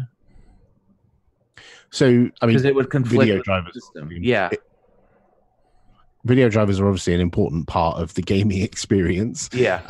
But I don't think that's. I mean, that is a factor, but I don't think that's necessarily the biggest problem. And I think it would be possible to bundle the 32-bit driver in the 64-bit package, so you could actually just install one package and get both. I think that's technically possible. They don't have to be broken out into two separate packages. Eric? So I'm not intimately well versed with the portable packages like snaps and flatpaks and things, but my understanding is they include all of the requirements, libraries, things like that you would need to run the software. So you mentioned the idea of maybe snapping Steam or something like that, or even some other 32-bit library. Like what came to mind was the NVENC encoder for FFmpeg not being included in 1904, and there was a snap for that where you could install it and then you had it. So is that potentially a way that seems like a pretty straightforward path to mitigating some of this? Like if there's a specific use case, like there's a library that is just wine has to have or something like that. Or am I just not quite understanding how that works? No, that's totally right. The interesting thing about snaps is that they we build them on 1804 generally. I mean, you can build them on 1604, but if you build them on 1804, then you have access to the 1804 archive, which includes all the 32-bit packages. So you could build a snap or some kind of container that's built on 1804 and therefore would contain whatever the version of the libraries that are available on the 1804 archive in there, and that container could be taken to a 1904 system or some future system and run on that. So yeah, that's the basic premise of all of these potential solutions, whether it's LexD containers or snaps or flatpaks or whatever. Like they're all very similar. But there are some technical challenges to that, like how do you pass through the GPU to the container, and how do you make sure that all your joysticks and other interfaces, and how are you going to do QA? How do you make sure that this vast library of games from the past are going to work when they're containerized? Because they've never been containerized before, so they might freak out when they're inside a container and just not work properly. And we know that software does sometimes do that. So maybe I just to add on to the end of it though. So today, when you think about all of the different variations of Linux that companies have to support, like a game developer that's publishing a game, to me, maybe a containerized version of something is actually easier to deal with because it's a known entity versus... I'm going to be optimistic and say that there's probably going to be, My only concern will be, and I don't know enough about it all, but a vulnerability comes along and then fixes are applied.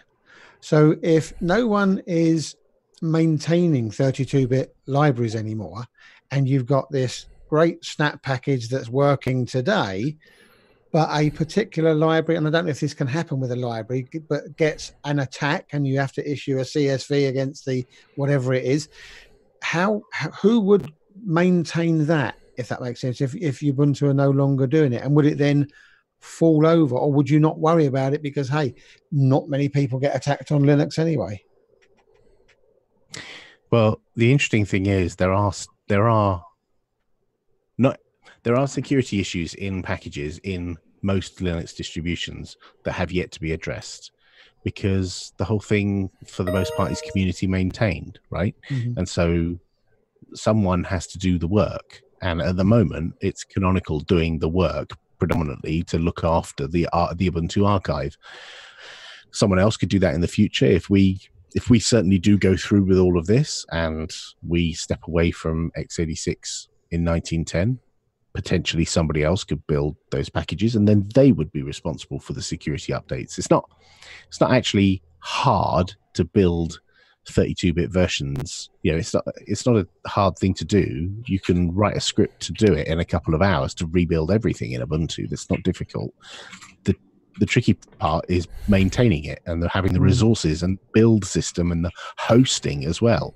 Like, it's 152 gig of debs. Like, who's going to host that? Where are you going to host it?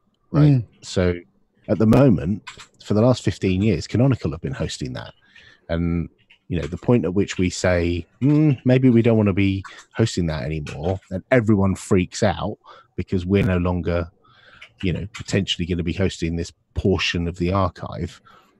People kind of forget that we have been doing that and maintaining it and had engineers who are paid to look after that stuff for the last 15 years. But, you know, people only care about stuff when it goes away. Thomas? So my one question is, supposing somebody, third party, or maybe even Canonical, were to build those 32 packages in such a way that you could add them in, will there potentially be a sort of sanctioned way that you could add those 32-bit libraries in yourself if you wanted or needed to? Because I'm sure there will be somebody out there who has to run 1910 and needs those 32-bit libraries. I'm sure that'll probably pop up at some point. So that's no different than having like any third-party repository. Like, you know, on Debian, they used to be, they still are, very strict about the license under which software goes into the Debian archive. And so people had external repositories for things like codecs. And that was always the case, that you had the Debian multimedia repository in order to get the codecs. And what if there was an 32-bit repository that you add if you need these 32-bit files? But and that's all possible. All of this, like, hypothetically speaking, is technically possible. It's just about who's going to look after it and who's going to host it. Like I said, 152 gig of data. Okay, you could argue that that's not a huge amount of data, but when you've got a million machines all getting software updates hitting that, and when I say a million, I'm just figuratively saying a lot of machines, and there are a lot of machines out there running Ubuntu. P.S. It's way more than a million. Then they're going to hit that machine and eat a lot of traffic, and who's going to pay for that? Yep. Okay. So regardless of if if you have them in a repo or you would have them in snap packages, at some point somebody is going to have to maintain those libraries. So right. I don't know if snaps would be an answer to that, because regardless, somebody's going to have to maintain it. Well, the bonus of it being a snap is snaps are built on 1804, and we've already got a commitment to maintain the packages in 1804 at least for a couple of years. For 10 years, Mark has committed to 10 years for 1804. So at the point when it hits 2023 and the 5 years is up, those files don't all just disappear, right? They're still there, but we only provide like support, extended support for people who are Ubuntu Advantage customers. So building a snap built on 1804 will build on libraries we're already committed to maintaining. So how does this affect gaming or any of these programs on a long-term basis? Because, we continually want more people to come to Linux. We talk about how we have more games now than we ever have. And then it looks like in the future, we're kind of like going to be limited. So how does that affect our trajectory? Here's a question for you, Rocco. What if we were having this conversation in 2 years' time? we're all preparing for the LTS that's going to happen next year, 2020. That'll be the 2004 release of Ubuntu. No idea what the code name is. In 2 years' time, we're going to be preparing for the 2022 LTS. Now, let's say we magically make all of this problem go away, right? We carry on maintaining 32-bit packages for another 2 years, right? We're just going to have this same problem again, because those games that were built 10 years ago or 15 years ago are still there. They're still 32-bit programs. People still want to run them. So it doesn't matter how far you push this out, whether it's 2 years or 4 years, at some point, someone's got to make a decision about what we do with these 32-bit libraries, and someone has to step up and maintain them. And at the moment, it's us. I think everybody understands it. I think a lot of what people are saying, and you said that before, that all these discussions on these email groups were out in the public. But I think everybody's perception is Canonical have come along and said, right, okay, it's June, come October, goodbye. I mean, you've got 4 months to sort it out. Whereas I think you'd still be in exactly the same position if Canonical said, okay, do you know what? We're going to get rid of them in 2022. You've got 2 years to sort it out. And everybody would be merrily going along their way, minding their own business. And then at the end of 2 years, they'll be going, oh, we forgot to sort it out. Oh, it's all Canonical's fault because they've stopped it. And question. The same thing is happening with Apple. I saw a comment come up in the chat about how the 16-bit games that are out there, and I'm fairly certain there aren't a lot of 16-bit libraries out there, but there are emulators for running those games. How difficult would it be to create an emulator to run the 32-bit games like we have emulators for the 16-bit games? Or an emulation layer. Well, you'd still have to have developers working on that, regardless of. It's a matter of resources, really. I mean, let's be honest. Maybe not even resources, but a matter of wanting to put them resources somewhere. That's what I mean. You know, targeted resources, people to actually, like I almost said, to maintain it. Like you said, Canonical has been taking care of it for the last 15 years. Somebody's going to have to take care of it. Who would an emulator though be less work than maintaining the entire suite of 32-bit libraries? Yeah, I guess it would depend on how deep that you need. Go ahead, Alan. Yeah, sorry, I don't think you necessarily need all of the 32-bit libraries. You certainly need a chunk of them. And Red Hat have figured out they needed about 1,000, and Arch have figured out they needed about 200 or so. How many are there? Do you know? In between those. Off the top of my head, I don't know, but it's 152 gig of binaries and source code. And Alan, you just do a count if you like. Alan, you did mention that Apple did this also before you guys, or something like that. They're doing it, yeah. And so Valve are in the same position with Apple as they are with Linux. So Apple are moving to 64-bit only, and they've given not a huge amount of notice. And so I would imagine people at Valve are a little bit annoyed that, two people are doing this to us, Yeah, well, okay, so by the same token, then it must show people how difficult it is to maintain, because Valve isn't a small organization. So why don't Valve go, do you know what, we're going to save the world, we're going to support 32-bit libraries from now on? Why don't they do it? Because it's hard and it's expensive. I don't know. Yeah. I don't know. And it's not a problem on Windows, which is where their major market share is. Right. I'm sure if they really wanted to, they could maintain just what's needed for Steam and put that in their repository or whatever. But it isn't just that. It is, like I said, there's other programs as well. It's not just Valve. It's not just Steam. Things like Lutris will now have a problem. Yeah. Wine, that rely, many other programs will have issues. It's not just Steam. And that's, I think, the biggest one thing I would issue. say is this hasn't actually happened yet. Like, I would imagine nobody in our audience is running 1910 right now. And even if you're that kind of person, okay, it hasn't happened. Like, you still have those 32-bit packages on your 1910 system. So the sky hasn't fallen quite yet. And we've seen a lot of discussion, and obviously here's some more.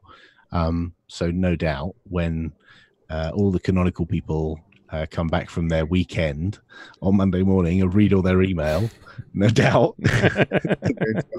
So discussions will be had. Yeah. Sorry, Big Pod, what did you want?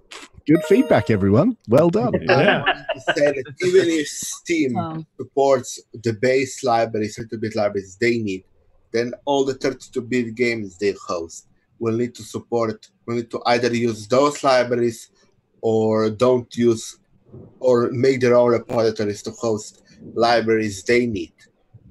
That's the problem with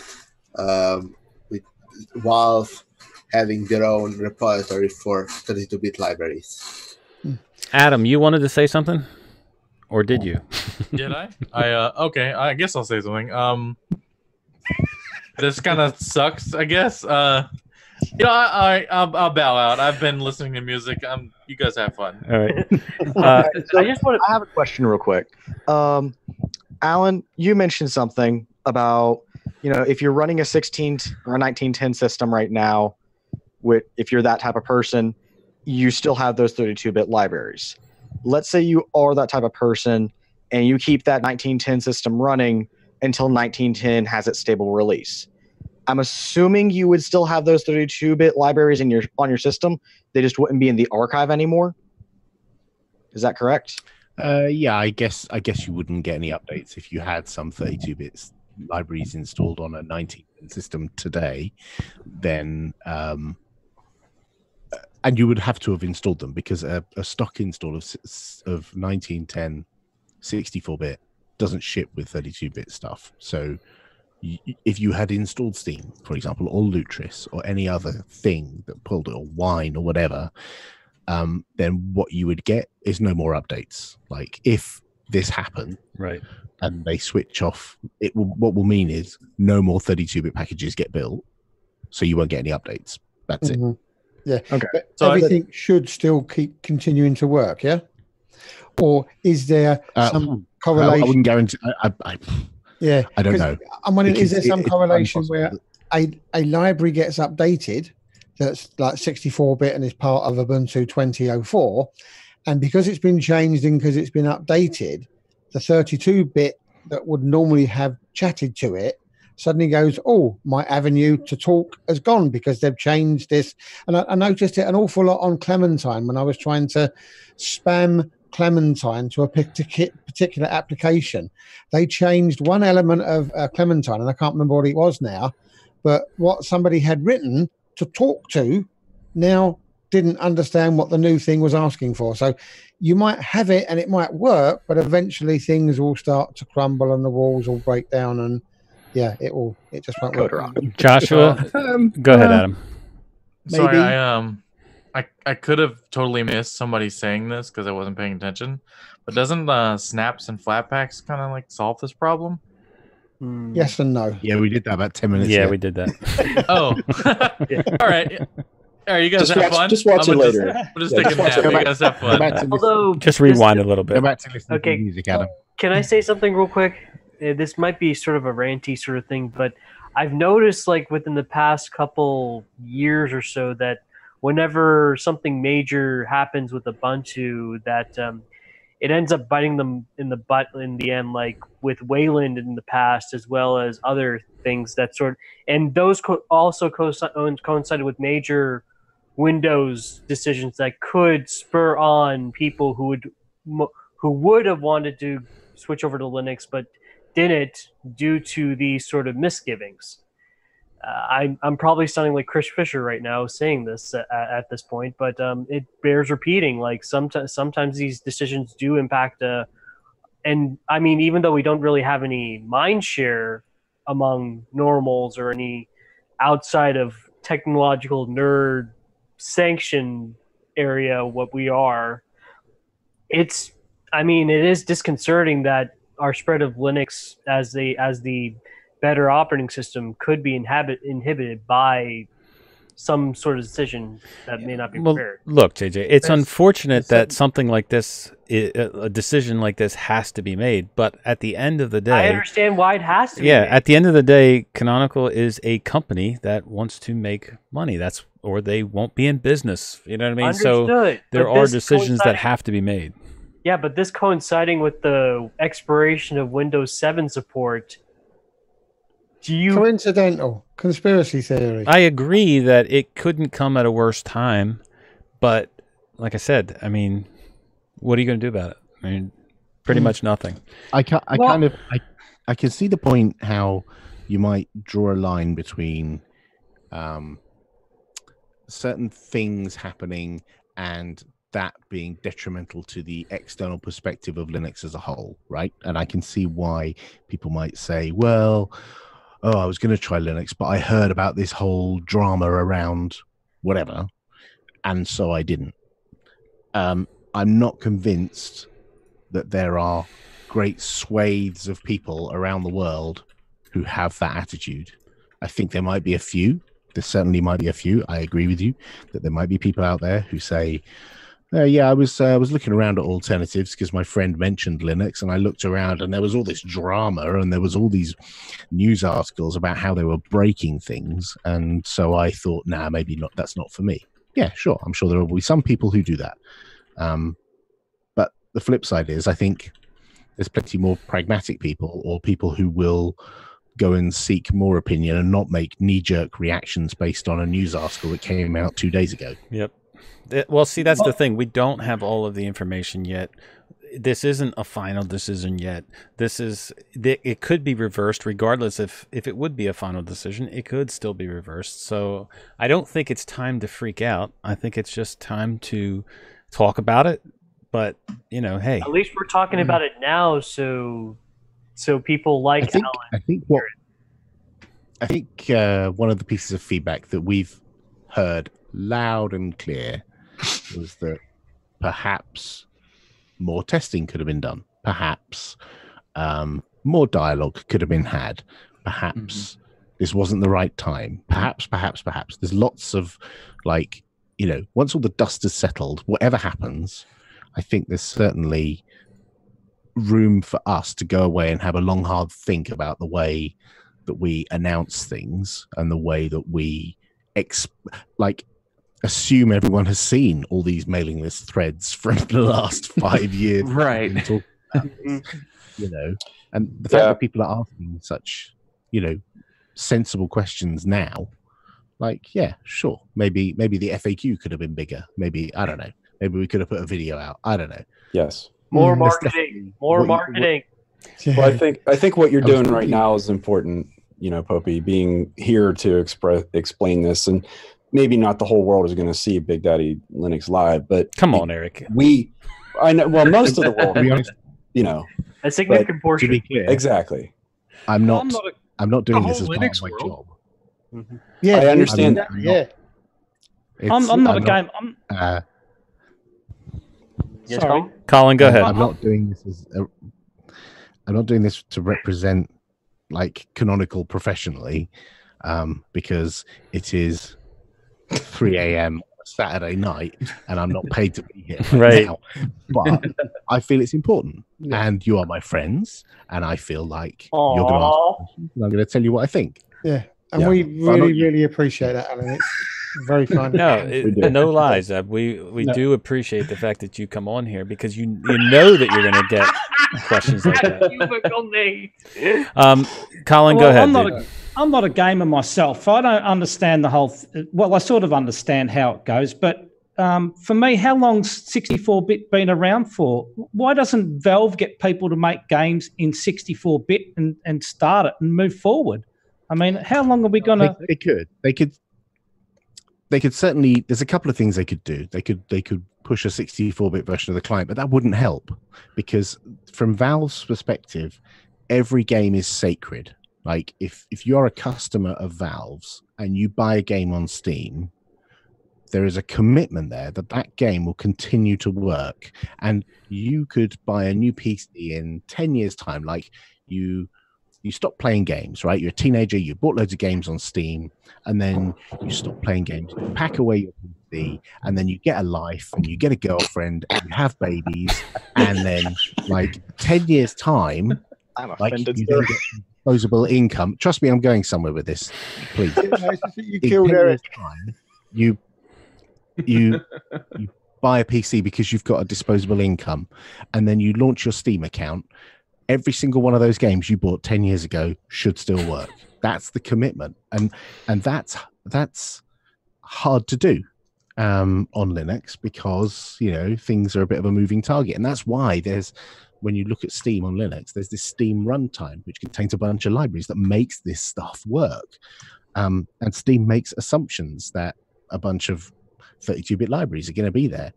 But the problem is you are never going to convince those game developers from 10, 15 years ago to go back and rebuild those games and make 64-bit binaries. That's never going to happen. Some of them might. So there's no way. So there's no way that Steam could sort of a once-off port that could convert 32 to 64 or anything like that. So everything. They don't have the source code to those games. Speaking of old games, I mean, currently right now, Microsoft is like a key player in this and trying to do backward compatibility with its old games. I know this is a console analogy, but I mean, it's possible. It's possible they are supporting old Xbox games all the way to the original Xbox on their current Xbox platform. Not all. A significant portion. All. No, there's 300, right, 300 the stack. They control the stack, and there's 3 hardware platforms, not an array of hardware platforms with different GPUs and CPUs. They have a lot of control, much like Apple. They have a lot of control, whereas Valve Alan, Steam on anything. Is this kind of the same question that comes up with Microsoft and about legacy stuff? How long do you support legacy? Really? I mean, is that a fair question to ask? Well, old Linux binaries tend to still work if you've got all the support libraries kicking around. People find a way to make this stuff work on Linux, but that's a lot harder if the libraries just aren't there. Yep. If libraries go away, these applications just don't work anymore. Okay, so here's a really stupid question. Again, you all guys know I'm not technical. So we've got Ubuntu, which was originally based off of Debian. Why can't people who are running Ubuntu use the Debian 32-bit libraries? Are they just totally alien? I mean, we probably could, to be brutally honest. If there was a specific repository that had all the 32-bit binaries in it, you could probably very easily just plop right into your sources.list, import the keys, call it a day.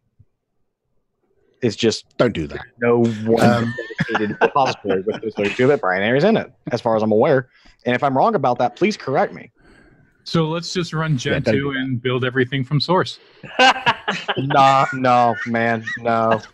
Okay, No. Alan wanted to correct you. Building a Linux kernel once a day is enough for me. Okay.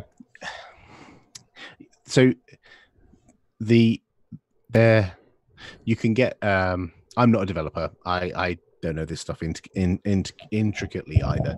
So I would just say we have always had a policy that it's not a good idea to add upstream Debian packages to your Ubuntu system, because the packages are built against a different version of libc. Fundamentally, there may be other libraries they're built against as well, and you can just break your system. If a new package comes into the Debian archive and you pull something in from Debian that is older than what you have or newer than what you have, it can just break. And so it's a completely unsupported, uncharted territory. It might work just the same as, adding the Pop! OS repository on top of Ubuntu or adding some Linux Mint thing on top of Ubuntu. It might work, but you're in uncharted territory. And it's not something like somebody from Cornwall speaking to somebody from Newcastle. Joshua, I love the way you explain things. Ed. Joshua, you wanted to say something earlier? I didn't want to say anything actually, but if I was going to say something, then it would have been that besides with the Steam migrating away from Ubuntu, then it would have been that, to be honest, I think that we're fine if it isn't Ubuntu, because some people say that Fedora is faster, and there's proof of that, and it's just a controversial argument. I don't really think that if Steam goes away, the gaming world for Linux is going to throw up. I think that everything's going to be fine. I think it's a little bit of a crack in the wall, but I think that everybody will get used to it. I'm just gonna say, Valve does a lot more work than people seem to think. Nate, Yeah, they contribute a lot to wine. A lot. So I just saw an article where Valve has an employee contributing to KWin, which is pretty cool. Nate, so they've done a lot of work in order to generate games on various desktops, and they've contributed all over the place, like kernel drivers everywhere. They're quite prolific. This thing about them Valve saying they're not going to support 1910 as an official like repo, I'm not sure how much effect that will actually have, because right now most of their customers on Linux are on Ubuntu, and I mean, this could be the arrogance of Canonical coming across here, but if we do this right in 1910 and we don't screw it up, I don't think the whole world is just going to suddenly flush their Ubuntu CDs down the toilet and switch away to whichever distro you think is better. People don't generally tend to do that. Some people do, but the vast majority don't. I watched a YouTube video this week of somebody doing that just because of this decision. Yeah. So there are people out there, but most people won't. It hasn't happened yet. Right, but it hasn't happened. I know. It's like, that's it. I'm switching. So you're saying that the Ubuntu CDs will become like the AOL CDs of the next generation? Right. We haven't used a CD anymore. Nate, go ahead. Yeah, I was just going to ask. So, forgive my ignorance because there's a lot of things I don't know. But is it possible for Steam to pull some of those necessary libraries into Steam and take that burden off of Ubuntu? I mean, is that possible? Okay. Yes. That is possible. So I'm asking because I just don't know how that all works. So then it would be possible. So then it's really we're all getting up in arms about nothing, really. Well, That's all it would really do is just make it's whether they would want to do that. Right. Yeah. Technically, lots of things are possible. But it would be important to them. Because of the cost of manpower. God, what's the word for it? They had to port the Steam client from i386 to AMD 64 because it is in 32-bit when you go download it. Last I checked, and it could be that there is a 64-bit version, and they've just been redistributing it and not saying, oh, this is actually 64-bit. I know in the repositories. That won't help. It's not the client. It's not the client. All the that's the problem. games. Yeah, and to be honest, is there really anything that 32-bit does better than 64-bit? Like really anything? Memory footprint exists. There are thousands of 32-bit games that exist. I know. I'm just saying, like, if you were to go and write something, and you were to, sit there and debate with yourself whether you were going to compile it as a 32 or 64-bit only, is there really anything that 32 does better, other than support? Game developers don't do that. A game developer is focused on their game and the experience of playing that game and marketing their game and all the other aspects of releasing their game. Yeah, whether it's 32-bit or 64-bit is really just a button press when they export the game. Now it's possible that Valve could incentivize people to make 64-bit binaries. They might say, hey, we'll push you up the chart to give you more exposure if you made a 64-bit binary. That's possible in order to encourage people, push people towards it, because they know with the Mac switching to 64-bit only, you're going to appear on the charts if you're a 64-bit game. And so that's certainly something that could be done to encourage people, but unfortunately that needed to be done years ago. And unfortunately, we are out of time. We could go on. We could go on for another hour about this subject, but I would just urge everybody to just cool down and let it play out. Yeah, breathe. You know, let it You play got it. out. No, this decisions haven't been made. All decisions are reversible.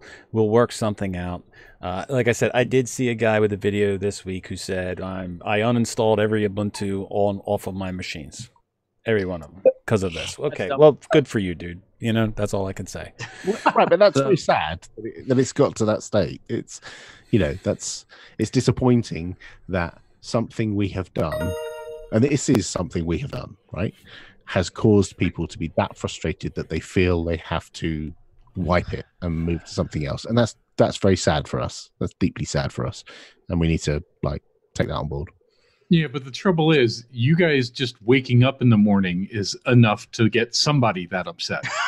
You can't avoid it. This is true, Dave. This is true. All right, everybody Just gets existing. Yeah. Everybody gets a last word. PZ. I'd just like to thank again Alan Pope for coming along here this evening, and he knew he was going to get some stick, but look, the man is there. It's 3 a.m. in the UK, so more power to you, Alan. Thank you very much indeed. And Rocco, as always, great show. Love coming here. Eris, last word. I would just like to thank you for the stream, Rocco and Zeb and Dan, and also Alan Pope for coming here. It wasn't an easy night for him, and I appreciate it. He came over. Thank you. Carlos. I had to unmute the mic. The challenge sounded very interesting. I'm sorry I didn't get to participate with it. Alan, thank you for all the answers there. And a good discussion on this thing. Like I said, it could be something. It could be a tempest in a teapot. Who knows? I'm now gonna go and dive into my OpenSUSE install. Cross your fingers. Have fun. Matt, last word. Rocco, thank you for putting on the show. Zeb and Dan for always helping. It's always great to be here. Alan, thank you for being here. Thank you for taking the time. I know it's early, very, very early for you. I don't think I don't think people honestly understand how much you actually really do for the community. And thank you for taking the time to answer. I know some sticky questions and whatnot, but it really is appreciated because even not for just as a personal takes on them, not as a canonical spokesman or employee or anything, but as your own take. It's nice to hear I don't want to say a developer kind of point of view from it. You know what I mean. We know what you mean. So thank you. Colin, last word, brother. I enjoyed watching you guys meeting each other last week. That was just absolutely awesome. And it'd have to be probably on my bucket list to maybe for that to happen one day. So, and you're saying, Rocco, that just don't go ahead and get rid of Ubuntu or anything like that. So you're saying no distro hopping at all, or is that what you're saying? You can get rid of it with the idea that it'll come back on.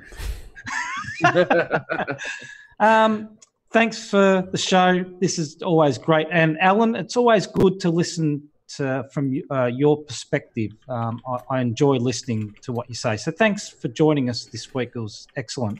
And I'm looking forward to trying Open Mandriva. That should be interesting. Back on KDE Plasma again. Seems to be around me all the time lately is Plasma. So who knows? I might get to like it. Tony, last word. I'd just like to say thanks to you, Rocco, for doing it this week again. It's a bit smoother than last time. A little bit. Also, I'd like to say thanks to Alan for being brave enough to come on here and take some of the flack. But it's good to know that you're willing to come on and to explain things to those of us that, like myself, perhaps don't understand exactly what it's all about. But I don't game, so it doesn't really matter to me. And as far as Puppy Linux goes, I forgot to mention the most important thing that was the best thing about it: single click. My man, Tony. Alan, last word. How much did you pay him for that one, Rocco? Don't. Last word, brother. Thank you everyone for the kind words. I love coming here because this is like my Linux user group. I come up here, everyone else in the house is in bed, and I can have a chat with you guys, and you all know what I'm talking about. We're all nerding out together. It's just like a bunch of nerds sitting chatting together, and I appreciate all the kind words. Thank you very much. I don't take compliments very well, so thank you very much, and keep up the good work, everyone. Tyler. Thank you for doing this. I am glad to be back on a more regular basis now that I'm not traveling as much. I already have Open Mandriva on the ThinkPad. Oh my right gosh. here. Wow. Wow, he's got it already. That was quick. Gee. And I'm going to see if it's going to be replacing Kubuntu for me. Nice. Wow. Nate. Challenges. Hey, thanks again, Rocco, for doing this.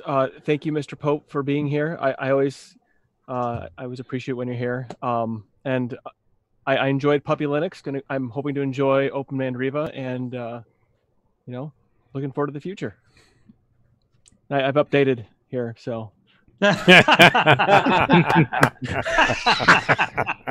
Thomas, last word. 32-bit. All right. So thank you for having me on again. I'm sorry I wasn't on here for the past week or two, but I'm back now. Alan, thank you for getting on here. Alan, thank you for getting on here and helping explain this. As an Ubuntu fanboy myself, I probably won't be leaving even when 32-bit leaves. Just hopefully games will keep working afterwards. And thank you, Rocco, for hosting. This is about as close to a real lug as I can get. Check out DroggerOS, droggeros.org. Yep, definitely. Dan, last word. Thanks to Rocco and Zeb, and thanks for being back, Rocco. It's awesome. Always fun to be here with you guys. Thanks to everybody for watching, and looking forward to Open Mandriva for the week. Should be interesting. Eric, last word. I'll echo Alan's statement. This is the only group of people I can speak with in a nerd, centric conversation that don't just want to walk away from me. So I appreciate that. And secondly, Mr. Pope may claim not to be a developer, but it was written on the internet this week that he is a developer by Phronix. So then it must be true because it was on the internet. It must be. It's on the internet. Fire alert. It's funny you should bring that up Eric's because never wrong. that was an awesome piece where you took the time to test all of those games. That was fantastic. Yeah, it really was. Thank you. And lastly, I'm just going to plug the new web series that Rocco's doing, the Linux Spotlight. Yeah. There's a new page on the website for that with the first 2 episodes with Zebedee and with Alan. Or I'm sorry, Adam. Sorry, Adam. Next week's Adam's cat. Yeah. So if you haven't checked it out, check it out. It's really very entertaining and well worth watching. So thanks, everyone. Have a good week. John, last word, brother. Well, like everybody else has said, thanks to Rocco and Zeb and everybody for putting this on. Thanks for Alan to come in and talk to us. It's nice to hear, a real opinion on the world. And to quote Zeb, if you don't have anything nice to say, install Ubuntu Mate. It'll make you feel better. Dave, last word. By the way, I run Arch. Mm-hmm. Thank you, Rocco, Zeb, Dan. You guys do an amazing job. Thank you, Alan, for being here. I cannot stress how wonderful it is to be here to talk to you guys, especially when I get to geek out with so many of the voices that I hear on my favorite podcasts each week. So thank you all. Bill, last word. Thank you, Rocco. Thank you, Zeb. Eric, thank you for doing all the stuff you're doing that no one will really see, but it's really, really great stuff, and all the hard work you're doing. Popey, thank you so very, very much. You do so much. Sure. This stuff, the Snapcraft stuff, you put yourself out there. I appreciate it very much. Joshua, last word. So have a bit to talk about. I'm not gonna make it too long. It was really nice to be here. I have a lot of people to thank. Carlos, thank you for bringing me here. I feel really comforted. Rocco, Rob, nice job. Applause for you. Puppy Linux, yeah. That was pretty fun. Can't wait for Open Mandriva. My teacher likes that name. Asked her which one was her favorite. And otherwise, besides that, we didn't get to talk about Cinnamon, so I'll show you how it's going to go real quickly without wasting too much time. So just so you know, this is not Cinnamon 4.0. It decided that it didn't want to compile, so for now, some stuff is Cinnamon 4.0, some isn't. But otherwise, and last words, it was nice being with you guys, and I hope to be here next week. Peace out. Cool. Can you put your screen back off now? Thanks. All right, Adam, last word, brother. Thanks for putting this on. I know I've been here, and in the discussion, sure. But it's good times. I appreciate everything you guys do for the community and everything. And I don't know, I'm gonna go back to playing Borderlands. So you guys have fun. Eric, last word. Well, enjoy playing Borderlands while you can before Popey just takes all that joy away from us. It's true. That's why I'm doing it. That's why I'm on it. I'm sorry, Popey. I love you. But, Yeah, I love you too. Rocco and Zeb, thank you guys for hosting this. This is kind of my lug away from my lug. The Kansas City lug isn't really active anymore, and I try and make it out to Tyler's lug and Lawrence as often as I can. So it's nice to just come back, sit back and listen to a bunch of geeks nerd out. But I'll tell you what, if more articles come out like this one, where Steam and Wine just are ready to rage quit, I think Apple's not an option, Windows isn't an option, and then forget that Ubuntu thing. But so if that happens, I think you'll find me on an island somewhere just selling drinks. That's where I'm getting to in my career. Paul, last word. Yeah, thanks everybody. Great show tonight. Prophetic. All right, JJ, last word. Thanks very much, Rocco, for the show, and also Zeb and all the other people who are behind this as well. Really do appreciate Mr. Alan Pope for being here. By the way, his last name is a misnomer. He is only one individual. He is not a Pope of Ubuntu. So just want to put that out there. I just want to also expand that. I'm going to assume that he's going to discuss this with his other friends on his podcast, Ubuntu Podcast, the next episode, correct? We did on the last episode. Oh, okay. Nice voice. Okay. And also I want to push that if anybody else wants to continue the conversation after the show, there is the Biddle Discord that is BigDaddyLinux.com/Discord. Really thanks, and hopefully this gets worked out. Steve, last word. As always, thank you to everybody. I want to thank everybody here for being, and I don't think it would have been any other way, being civil with Alan. And, we are a great group of people. I love being here. Big Pod, last word. Thank you for having me, and thank you guys for watching. But Alan, right now I got to scold you. Where's another Snapcraft live stream? I've been waiting for those. Yeah, sorry. I'll get on that right now. Vash, last word. Thanks for the stream as always, Rocco, and thanks Comcast for the awesome internet stability. It's been amazing tonight.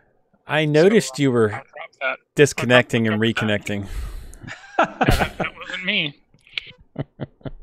Sorry, brother. All right, that'll do it for us. Thank you all for showing up. I want to thank UpCloud for sponsoring Big Daddy Linux. And until next week, long live Linux. Till next week. See ya. Bye. Yeah, everybody. Later. See ya. See you next week. Can't wait. See you soon. My first love.